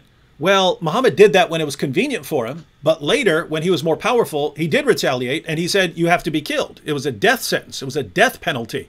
So, in other words, the point here is, if you're saying that Muhammad not retaliating is proof that he's moral and nonviolent, then what do you do with Muhammad commanding his followers to execute people for making fun of him? Wouldn't this then prove the opposite? And this is why I went back, you know, this is why I started off with the example of John Wayne Gacy. Of course, you can look at even an American serial killer and say, look at all these nice, wonderful things he did. You can't ignore the big picture of the rest of the things he did, especially if the question is whether John Wayne Gacy is violent. You can't say, of course he's not violent. He was so nice at this child's birthday party. Well, he wasn't nice when he was raping and killing these young boys, right? So you can't ignore those things. So he's laughing too. So the only thing I'm pointing out here is if we're trying to assess whether Muhammad was peaceful or violent, yes, we can say Muhammad was peaceful in certain instances, but we can't then ignore instances where he ordered his followers to kill and execute people for leaving Islam or for making fun of him or for criticizing the religion and things like that. But what are your thoughts on this? Yeah, if he wants, I can give him hadith if he's questioning it. Do you want hadith or do you agree with what David said? That he had people killed who mocked him? Can I say something? Sure. Yeah. So, one thing I said is that, like, the Prophet, even when he was in power, he didn't say kill anyone who actually insulted me. And my one last point, where can I find it? Yeah. Is can you in Islam, in my religion, there's things that you can, there's things that you can do that can get you killed. Is that right? I can hear you. What was that? There's certain sins that you can do in Islam that can get you killed. Yes, we know that. Yeah, there are sins in Islam that will get you killed. Yes. And is that wrong? That's wrong, right? I don't know. You have to be specific. I don't know. I mean, if Islam is true, if it's from God and God says don't do this or you'll be punished, then who's to argue against God? But that's the question. Is he a prophet of God? But before we go there, Muhammad, you said again, I just want to make sure I heard you. Muhammad, even when he was in power, never ordered anyone to be killed because they mocked him? Yeah. That's what I said. That's not true. I have the references. Do you want me to read them for you? I have, and also Sam, I have Ibn Asaq pulled up here to give some examples. You have Asma bint Marwan and others. So I don't know which one you want to give him. You can give him. Do you want to give him Asma bint Marwan? I'm talking here about when they conquered Mecca and they said, look, even, even if So let's just look at a couple of examples on this page, and there are more examples of people being executed. But this is just the first one that popped into my head. Let me see if I can get this up here. Yeah, no, yeah. So even when he's in power, he had people killed. Yeah. So So yeah. yeah. Go beautiful. So we can see Can you here. tell me like, can you tell me where it is? Because obviously, like, I'm not watching from the last stream. I'm watching from the Skype call. Yeah, you So could can you tell me, like, you can jot this down, but this is Ibn Isak's Sirat Rasulullah. So this is Ibn Isak, pages 550 to 551. We'll just look at a couple of. We're not going to read the entire passage here. We'll just look at a couple of examples. you know, I'll come to the last stream. Yeah, and then when you give him that example, I can give him the example Ka'b ibn al-Ashraf. Yeah. So right here we have Ibn Isak, and down at the bottom paragraph on the left hand of the page, we have an example. And basically what the situation is that Muslims are conquering Mecca, and some people are going to be okay, some people are going to be forgiven, but Muhammad gives a list of people who have to die and are to be shown no mercy. So another was, so in this bottom paragraph, another was Abdullah bin Qatal of Banu Taym bin Ghalib. He had... What? What's that? You know what Abdullah means in Arabic? Yeah, slave of Allah, but Yeah. he still So got if him they in. are ordering the slave of Allah to be killed, what does that... No. That's Well, let him finish it. Yeah, this guy's an apostate. Okay, finish off. Yeah, this isn't even about him. You could make a good argument that Abdullah deserved to die here. So he had become a Muslim, and the apostle sent him to collect the poor tax in company with one of the Ansar. He had with him a freed slave who served him. So this guy was a Muslim, and Muhammad sent him to collect the zakat with one of the Ansar. He had with him a freed slave who served him. He was a Muslim. So the man here is a Muslim, and the freed slave with him is a Muslim. When they halted, he ordered the latter to kill a goat for him and prepare some food, and went to sleep. When he woke up, the man had, I believe it's going to say, done nothing. Oops, let me see. Get up to the top here. The man had done nothing, so he attacked and killed him and apostatized. So this man killed another man. So that's why I said you could make a case that this person deserved to die, because he killed another man basically over not getting his food ready. But here's the follow-up. He had two singing girls, Fartana and her friend, who used to sing satirical songs about the apostle. So he ordered that they should be killed with him. So the one guy, Abdullah here, was under a death sentence for apostatizing and for killing a Muslim, a freed Muslim slave. So this guy was under a death penalty, but then it gives this follow-up and said he had two singing girls, Fartana and her friend, who used to sing satirical songs about the apostle. So these girls used to sing songs making fun of Muhammad. And notice, so he ordered that they should be killed with him. So this is Muhammad ordering, hey, yeah, we know we have to kill Abdullah, but make sure you kill his singing girls, because they used to sing songs making fun of me. Now this passage goes on. By the way, one of the girls was pardoned by a different Muslim when they actually caught her. One was sentenced to death. I mean, one of them was actually killed. But you have multiple examples. Yeah. But look at the very next example. Another was Al-Huwayrith, one of those who used to insult him at Mecca. So the reasons that these people are being killed over and over again in many instances here is that they were making fun of Muhammad. So Muhammad's saying, hey, so notice what the situation is. When Muhammad was this outnumbered prophet in Mecca, then these people are making fun of him, they're insulting him, and he's not going out and fighting them. And Muslims look at that and they say, you see, these people insulted him and Muhammad didn't even retaliate. Well, keep reading. Once Muhammad had power over them and he was the most powerful force, he kept these people in mind and said, hey, remember all those people who made fun of me? Remember those girls who made fun of me and sang songs? Remember this person who insulted me? Now you go and execute these people. So it wasn't like he just let it slide or he thought it was okay. Yeah. It was just, hey, I'm not in a position to execute you now, so I'm going to let you slide. Later on when I can, I'm going to kill you. And so this is the pattern that places like Pakistan right now, which have blasphemy laws, these are the passages, and there are more, but these are the passages that they look to when they say, hey, if you speak against Muhammad, if you criticize Muhammad, if you mock Muhammad, then you have to die. Why? Because that goes back to Muhammad, and that's why, in Qadi Iyad, that's why, as long as the Muslim community regards calling Muhammad black as an insult, then that's why they can say that you are put to death for calling Muhammad black. Yeah. Muhammad, before you respond, I want to give you one from Bukhari because you have access to it. Because he read Ibn Ishaq, and you may not be able to see it, but he's got it on screen so you can check it later. He's not misquoting. But you have Bukhari, right? Yeah. Let me give you two, but one from Bukhari, because I want you to be able to read something for yourself. Because David just put the image on the session, which is recorded, so you have to go back and find it. But this one, you don't need to look for it because you have Bukhari. Can you go to Sahih Bukhari, Volume 5, number 369? Sahih Bukhari, Volume 5, number 369. And when you get there. And then you can explain, because the pattern you're seeing here, what you're seeing here, Muhammad, is the pattern.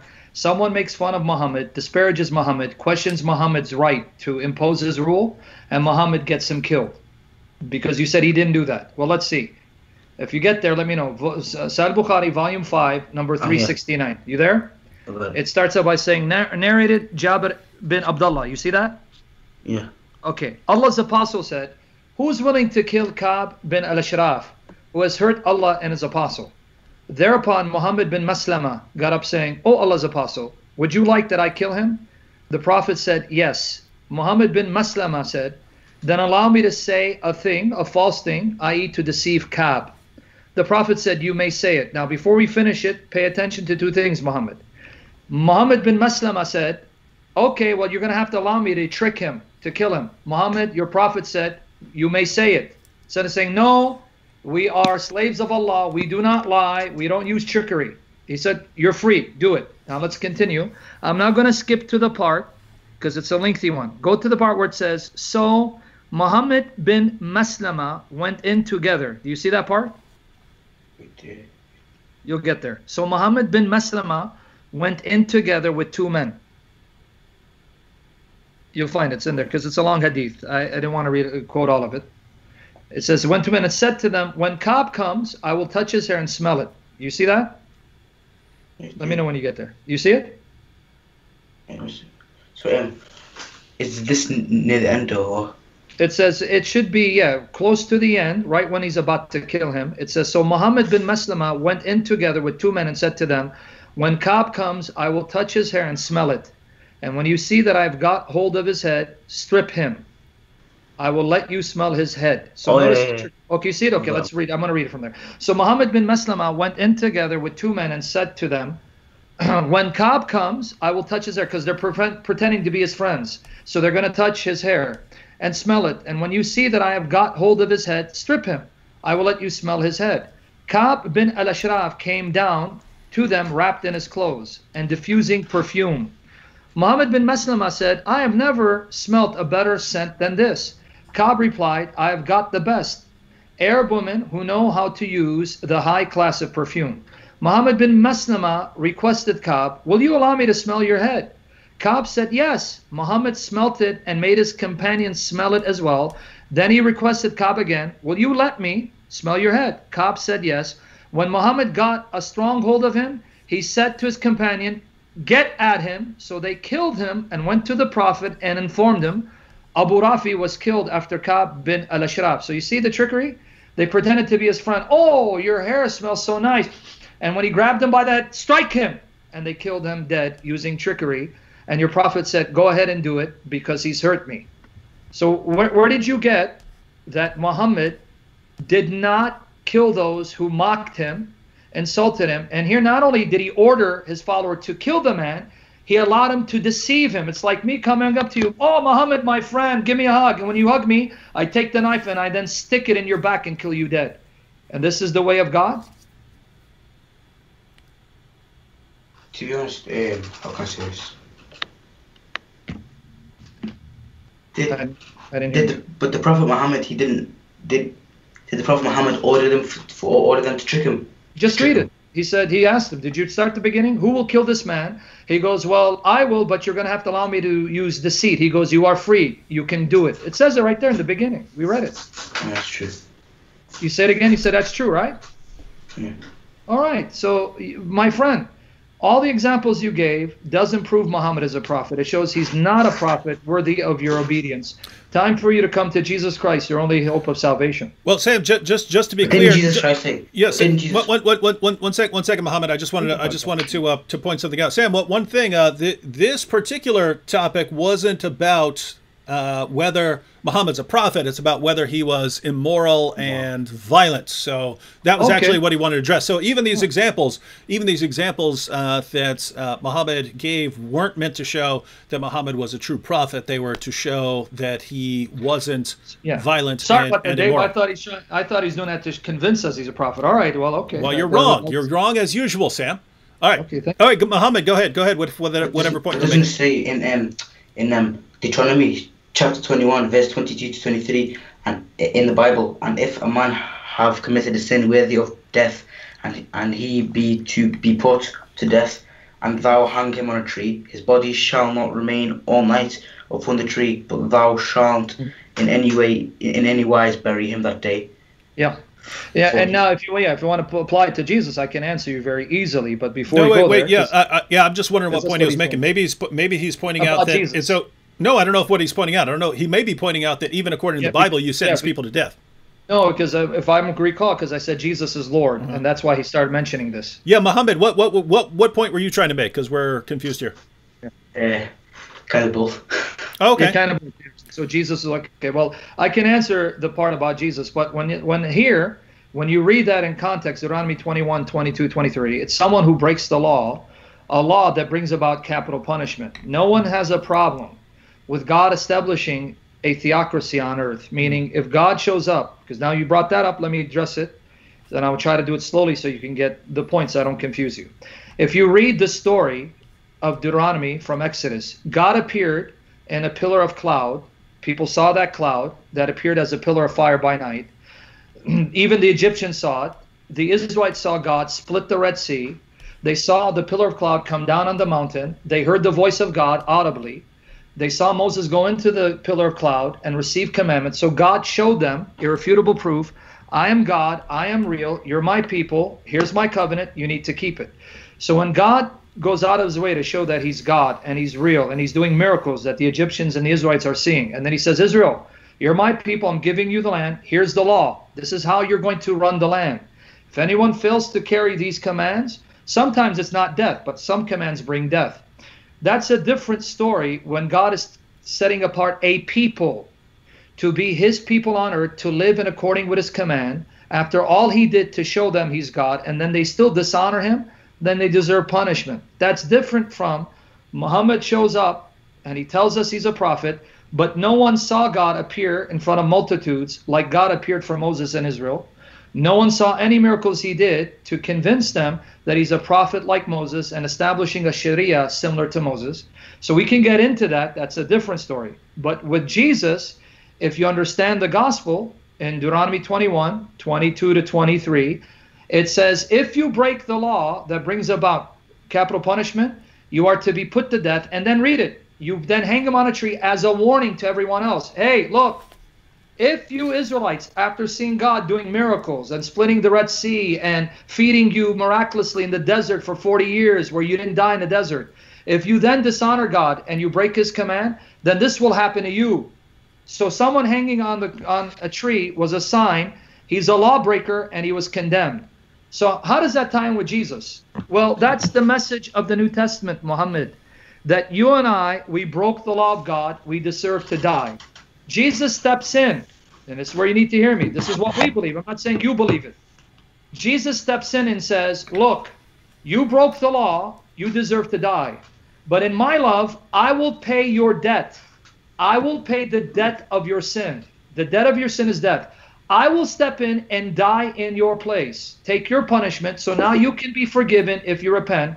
And that's why Paul quotes it, because you're referring to Galatians 3, verses 10 and 13. Paul's point is, see, Jesus, who's sinless, who never broke the law, died on a tree as a sign for us. He took our curse and our punishment so we can be forgiven. That's why Jesus did it. He died on the cross as a sign. Look, Muhammad, this is how much I love you. You deserve to be on this tree. You're the one who's supposed to be put to death. You're the one who's supposed to be hanging here. but because I love you, I'm taking your place, paying the debt of your sin, and I'm dying and hanging on a tree, so you don't have to if you turn to me and receive me, so you'll be forgiven. That's the gospel. That's the good news. Jesus did for you and me what we could not do and died the death that you and me deserve, so we could be spared and forgiven and live. So that's good news. So hopefully you'll accept it.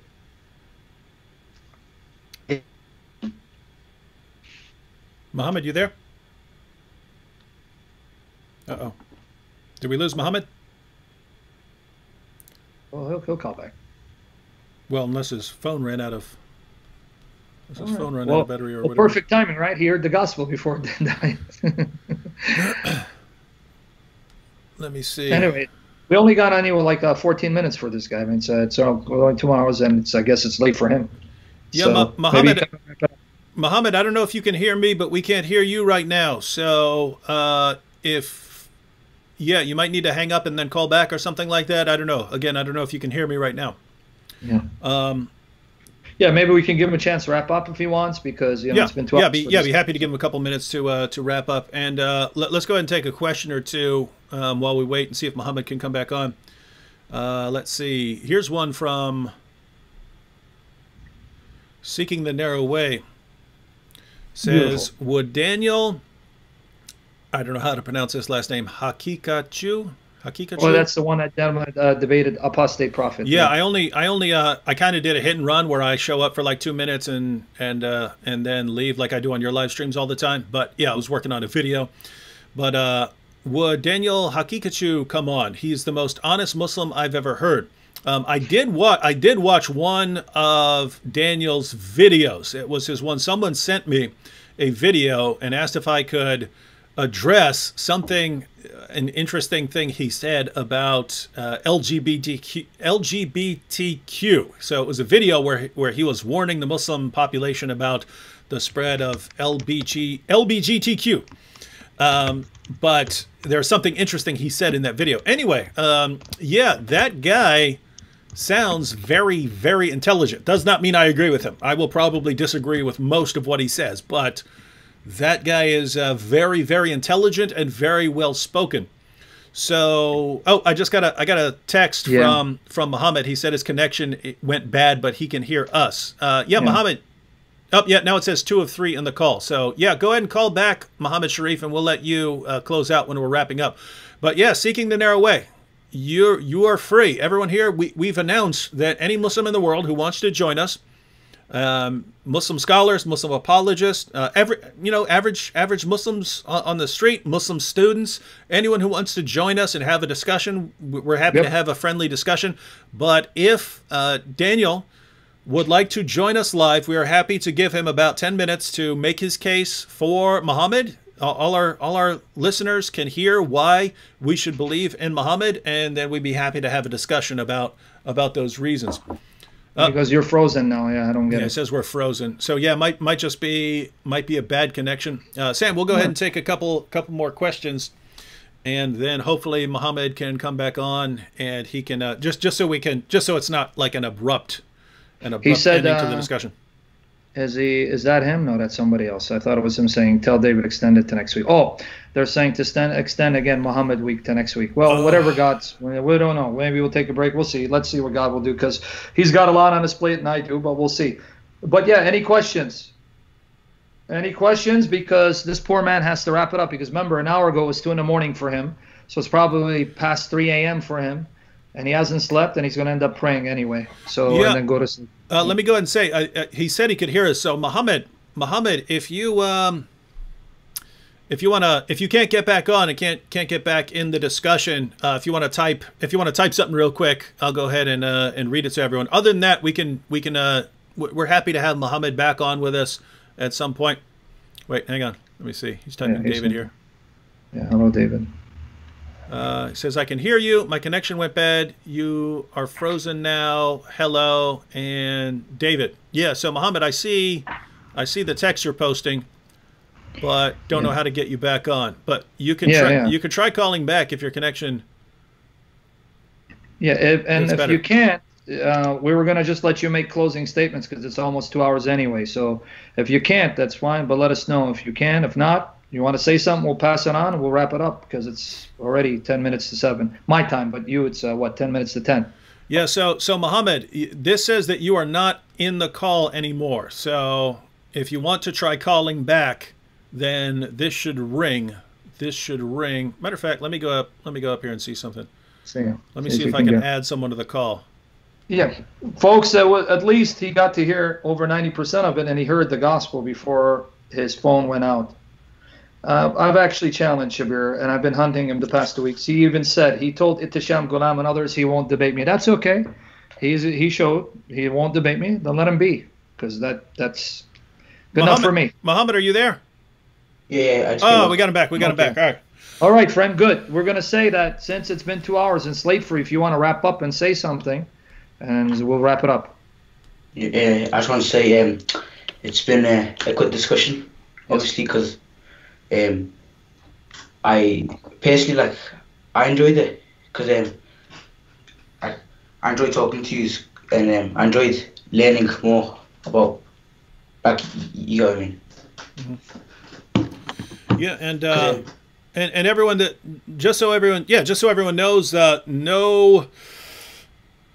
no shame in being sort of, not a scholar and trying to have these discussions. It's actually, we invited all Muslims on there. We had, of course, we had Dr. Shuaib Syed and so on. Yeah, so this is a teenager saying that he's coming on with Sam Shamoun to discuss his views. So, so all respect for you. Yeah, Mohammed. Yeah, we respect you for keeping the entire discussion respectful.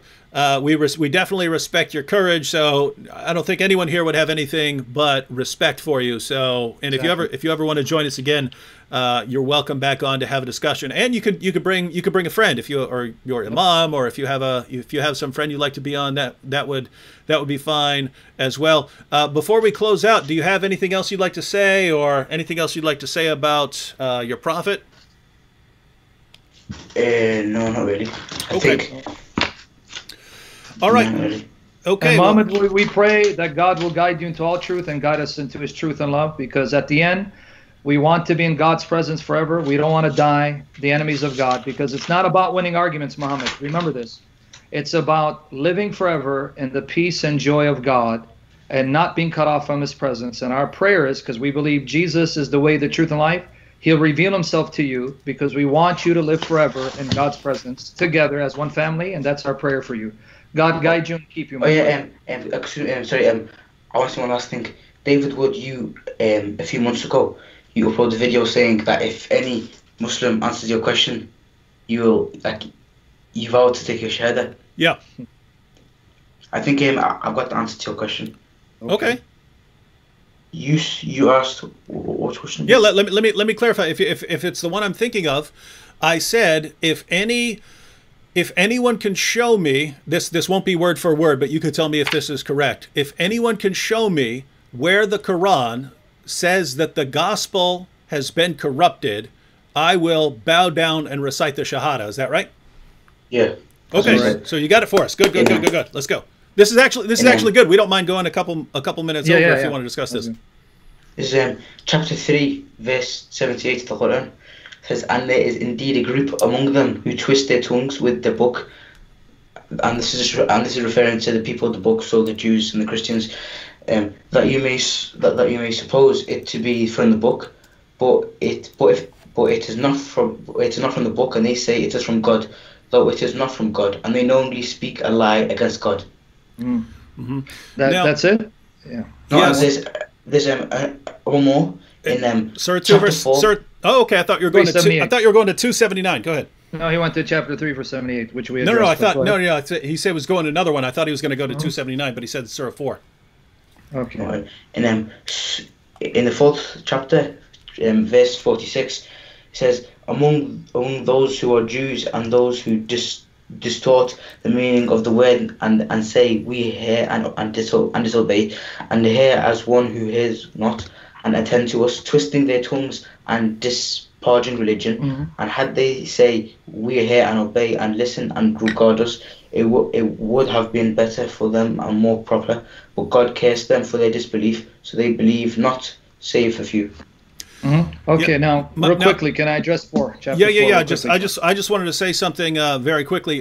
Muhammad, we thank you for actually bringing these directly to us, because something that a lot of other Muslims do, they'll make a video saying this verse refutes you and answers your question, and then the people who watch the video never actually bother to look it up or to go and see how we respond to these things. Whereas you're bringing it up right here during a live stream, and this is something that I find interesting. Notice the Muslims who say, aha, I've answered David Wood and Sam Shamoun. When we say, well, join us live and show that you've answered us, they're nowhere to be found. Whereas you're actually on here saying, no, I believe this refutes you, and here are my arguments. So once again, we have far more respect for that.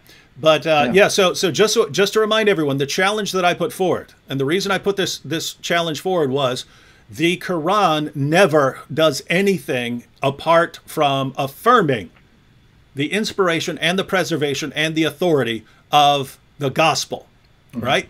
Whereas your average Muslim goes around telling people that according to the Quran, the gospel's been corrupted, when you don't find one word of that. And so Sam, our friend Muhammad here has given us 2 verses. I can actually pull either one of them up on the screen. I'm on the Quran browser.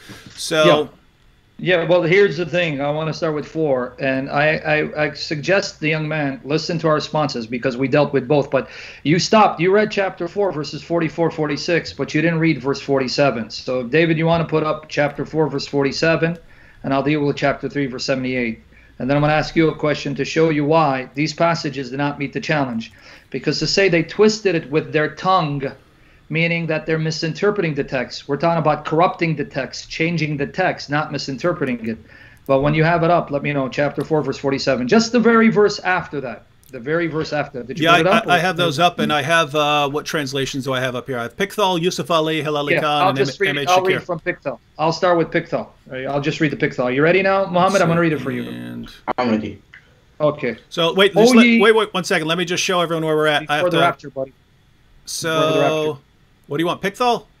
Yeah, just put Pickthall before the rapture. I don't want to leave you behind. 447. Why are you always complaining about something? All right, so ladies and gentlemen, that's the one in the bottom left-hand corner. Go ahead. Okay, here's Pickthall. Now, Muhammad, pay attention. This is the verse right after what you quoted. O you unto whom the scripture hath been given, believe in what we have revealed, confirming that which you possess. Musaddiqan, confirming, from the verb sadaqa. Before we destroy countenances so as to confound them or curse them, as we curse the Sabbath breakers of old time, the command of Allah is always executed. Here it says that the Quran confirms what they have. So if I were to read this in context, the passage is not saying Jews or Christians, specifically the Jews, corrupted the text, meaning they changed the text. They corrupted its meaning by misinterpreting it. That's why it says they changed the words with their tongues. And David Wood's challenge is not show me a verse where the Quran says Jews and Christians misinterpret the text with their tongues, but where the books, their texts, have been changed. So that doesn't help, because here it says that the Quran confirms what they have. Here it is. Believe in what we have revealed, confirming what you possess. And don't take my word for it, Muhammad. The word sadaqah always in the Quran means to bear witness to the truth of something, testifying that that thing is true. What about chapter 3, verse 78? Let's go there. Chapter 3, verse 78. Now, again, if you want, we'll just read Pickthall, and I'm going to read Ibn Kathir's commentary, chapter 3, verse 78. So let's get there. When you get there, chapter 3, verse 78. Got it up. All right. Now I'm going to read Pickthall again. Top left-hand corner, everyone. Yeah. Okay, now watch again carefully, Muhammad. Pay attention carefully.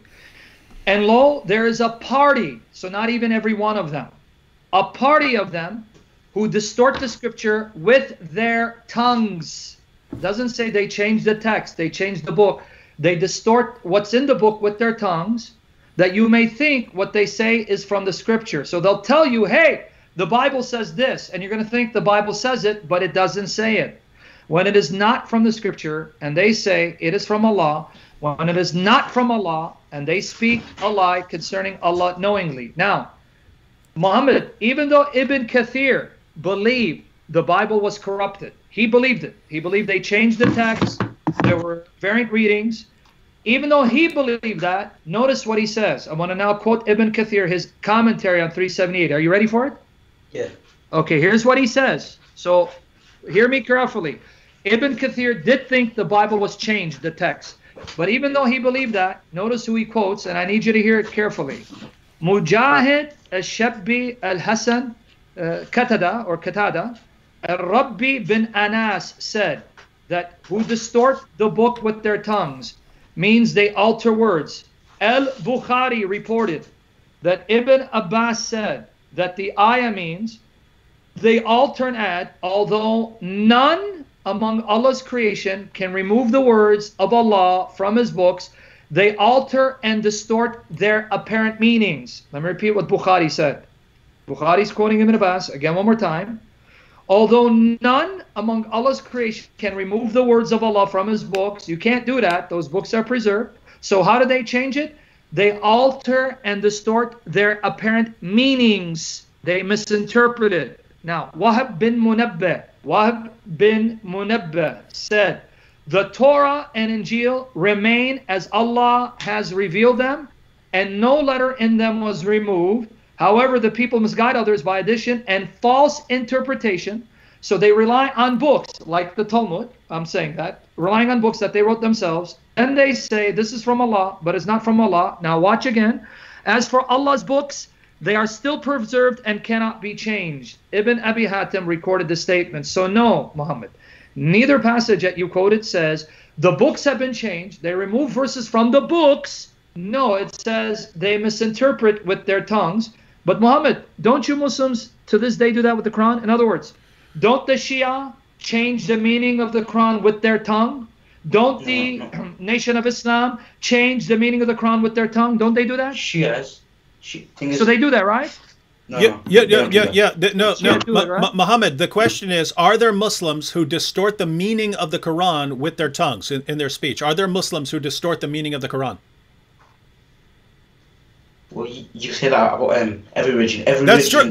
You're exactly right. We agree completely. So here's our position on the Quran. What the Quran actually does. Muhammad really believed that Jews had the original preserved Word of God, and he believed that Christians still had the authentic, authoritative Word of God.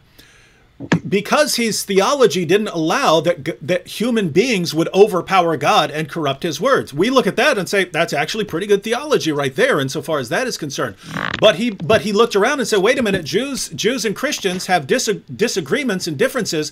Therefore, they must be distorting their scriptures, not by changing the text, but by distorting the meanings with their mouths. So keep in mind, this is an oral culture, and people who could read would read the scripture to others. And so the position of Muhammad is that the leaders and preachers and so on are misleading the population about what the authoritative texts say. So again, just look at the two passages you quoted. And again, these are standard passages. If you look at the Muslims who responded to that video and said, haha, David, we got you. This is where the Quran affirms the corruption of the text. Just look one more time. And lo, there is a party of them who distort the scripture with their tongues. You already acknowledged that you could say that about Muslims. You could say that about any religion. You could always say that there are people who corrupt the scripture with their tongues. But that's the only criticism in Surah 378 is that there are people who distort the Bible with their tongues. Well, that doesn't tell you anything about whether the Bible itself has been corrupted. They're corrupting it with their tongues, not by changing the scripture. And then in 446, some of those who are Jews change the word from their context and say, we hear and disobey, hear thou as one who heareth not and listen to us, and so on, distorting with their tongues and slandering religion, distorting with their tongues. So doing the exact same thing in 78. And as Sam pointed out, if you just look at the very next verse, O ye unto whom the scripture has been given, believe in what we have revealed, confirming that which you possess. So the Quran can't be more clear here. Guys, I'm condemning what you're saying with your mouth because you're twisting the scriptures, but I'm confirming the scriptures that you have in your hands. And so, it's just, we see video after video of Muslims saying, you see, these are the verses that prove the Bible's been corrupted, when if you read the text, it says the exact opposite. The Quran does nothing but affirm the inspiration and the preservation and the authority of the Jewish and Christian scriptures. And the problem that presents is that there are only two possibilities. Either we have the Word of God or we don't have the Word of God. If we have the Word of God, then Islam is false because Islam contradicts what we have. If we don't have the Word of God, then Islam is false because Islam confirms the scriptures that we actually have. So if Christians have the Word of God, Islam is false. If Christians don't have the Word of God, Islam is false. Either way, Islam is false. And that's just a problem with your prophet claiming that he is supported in scriptures that he claimed were authoritative, still authoritative, and believed that they line up with him when they clearly don't.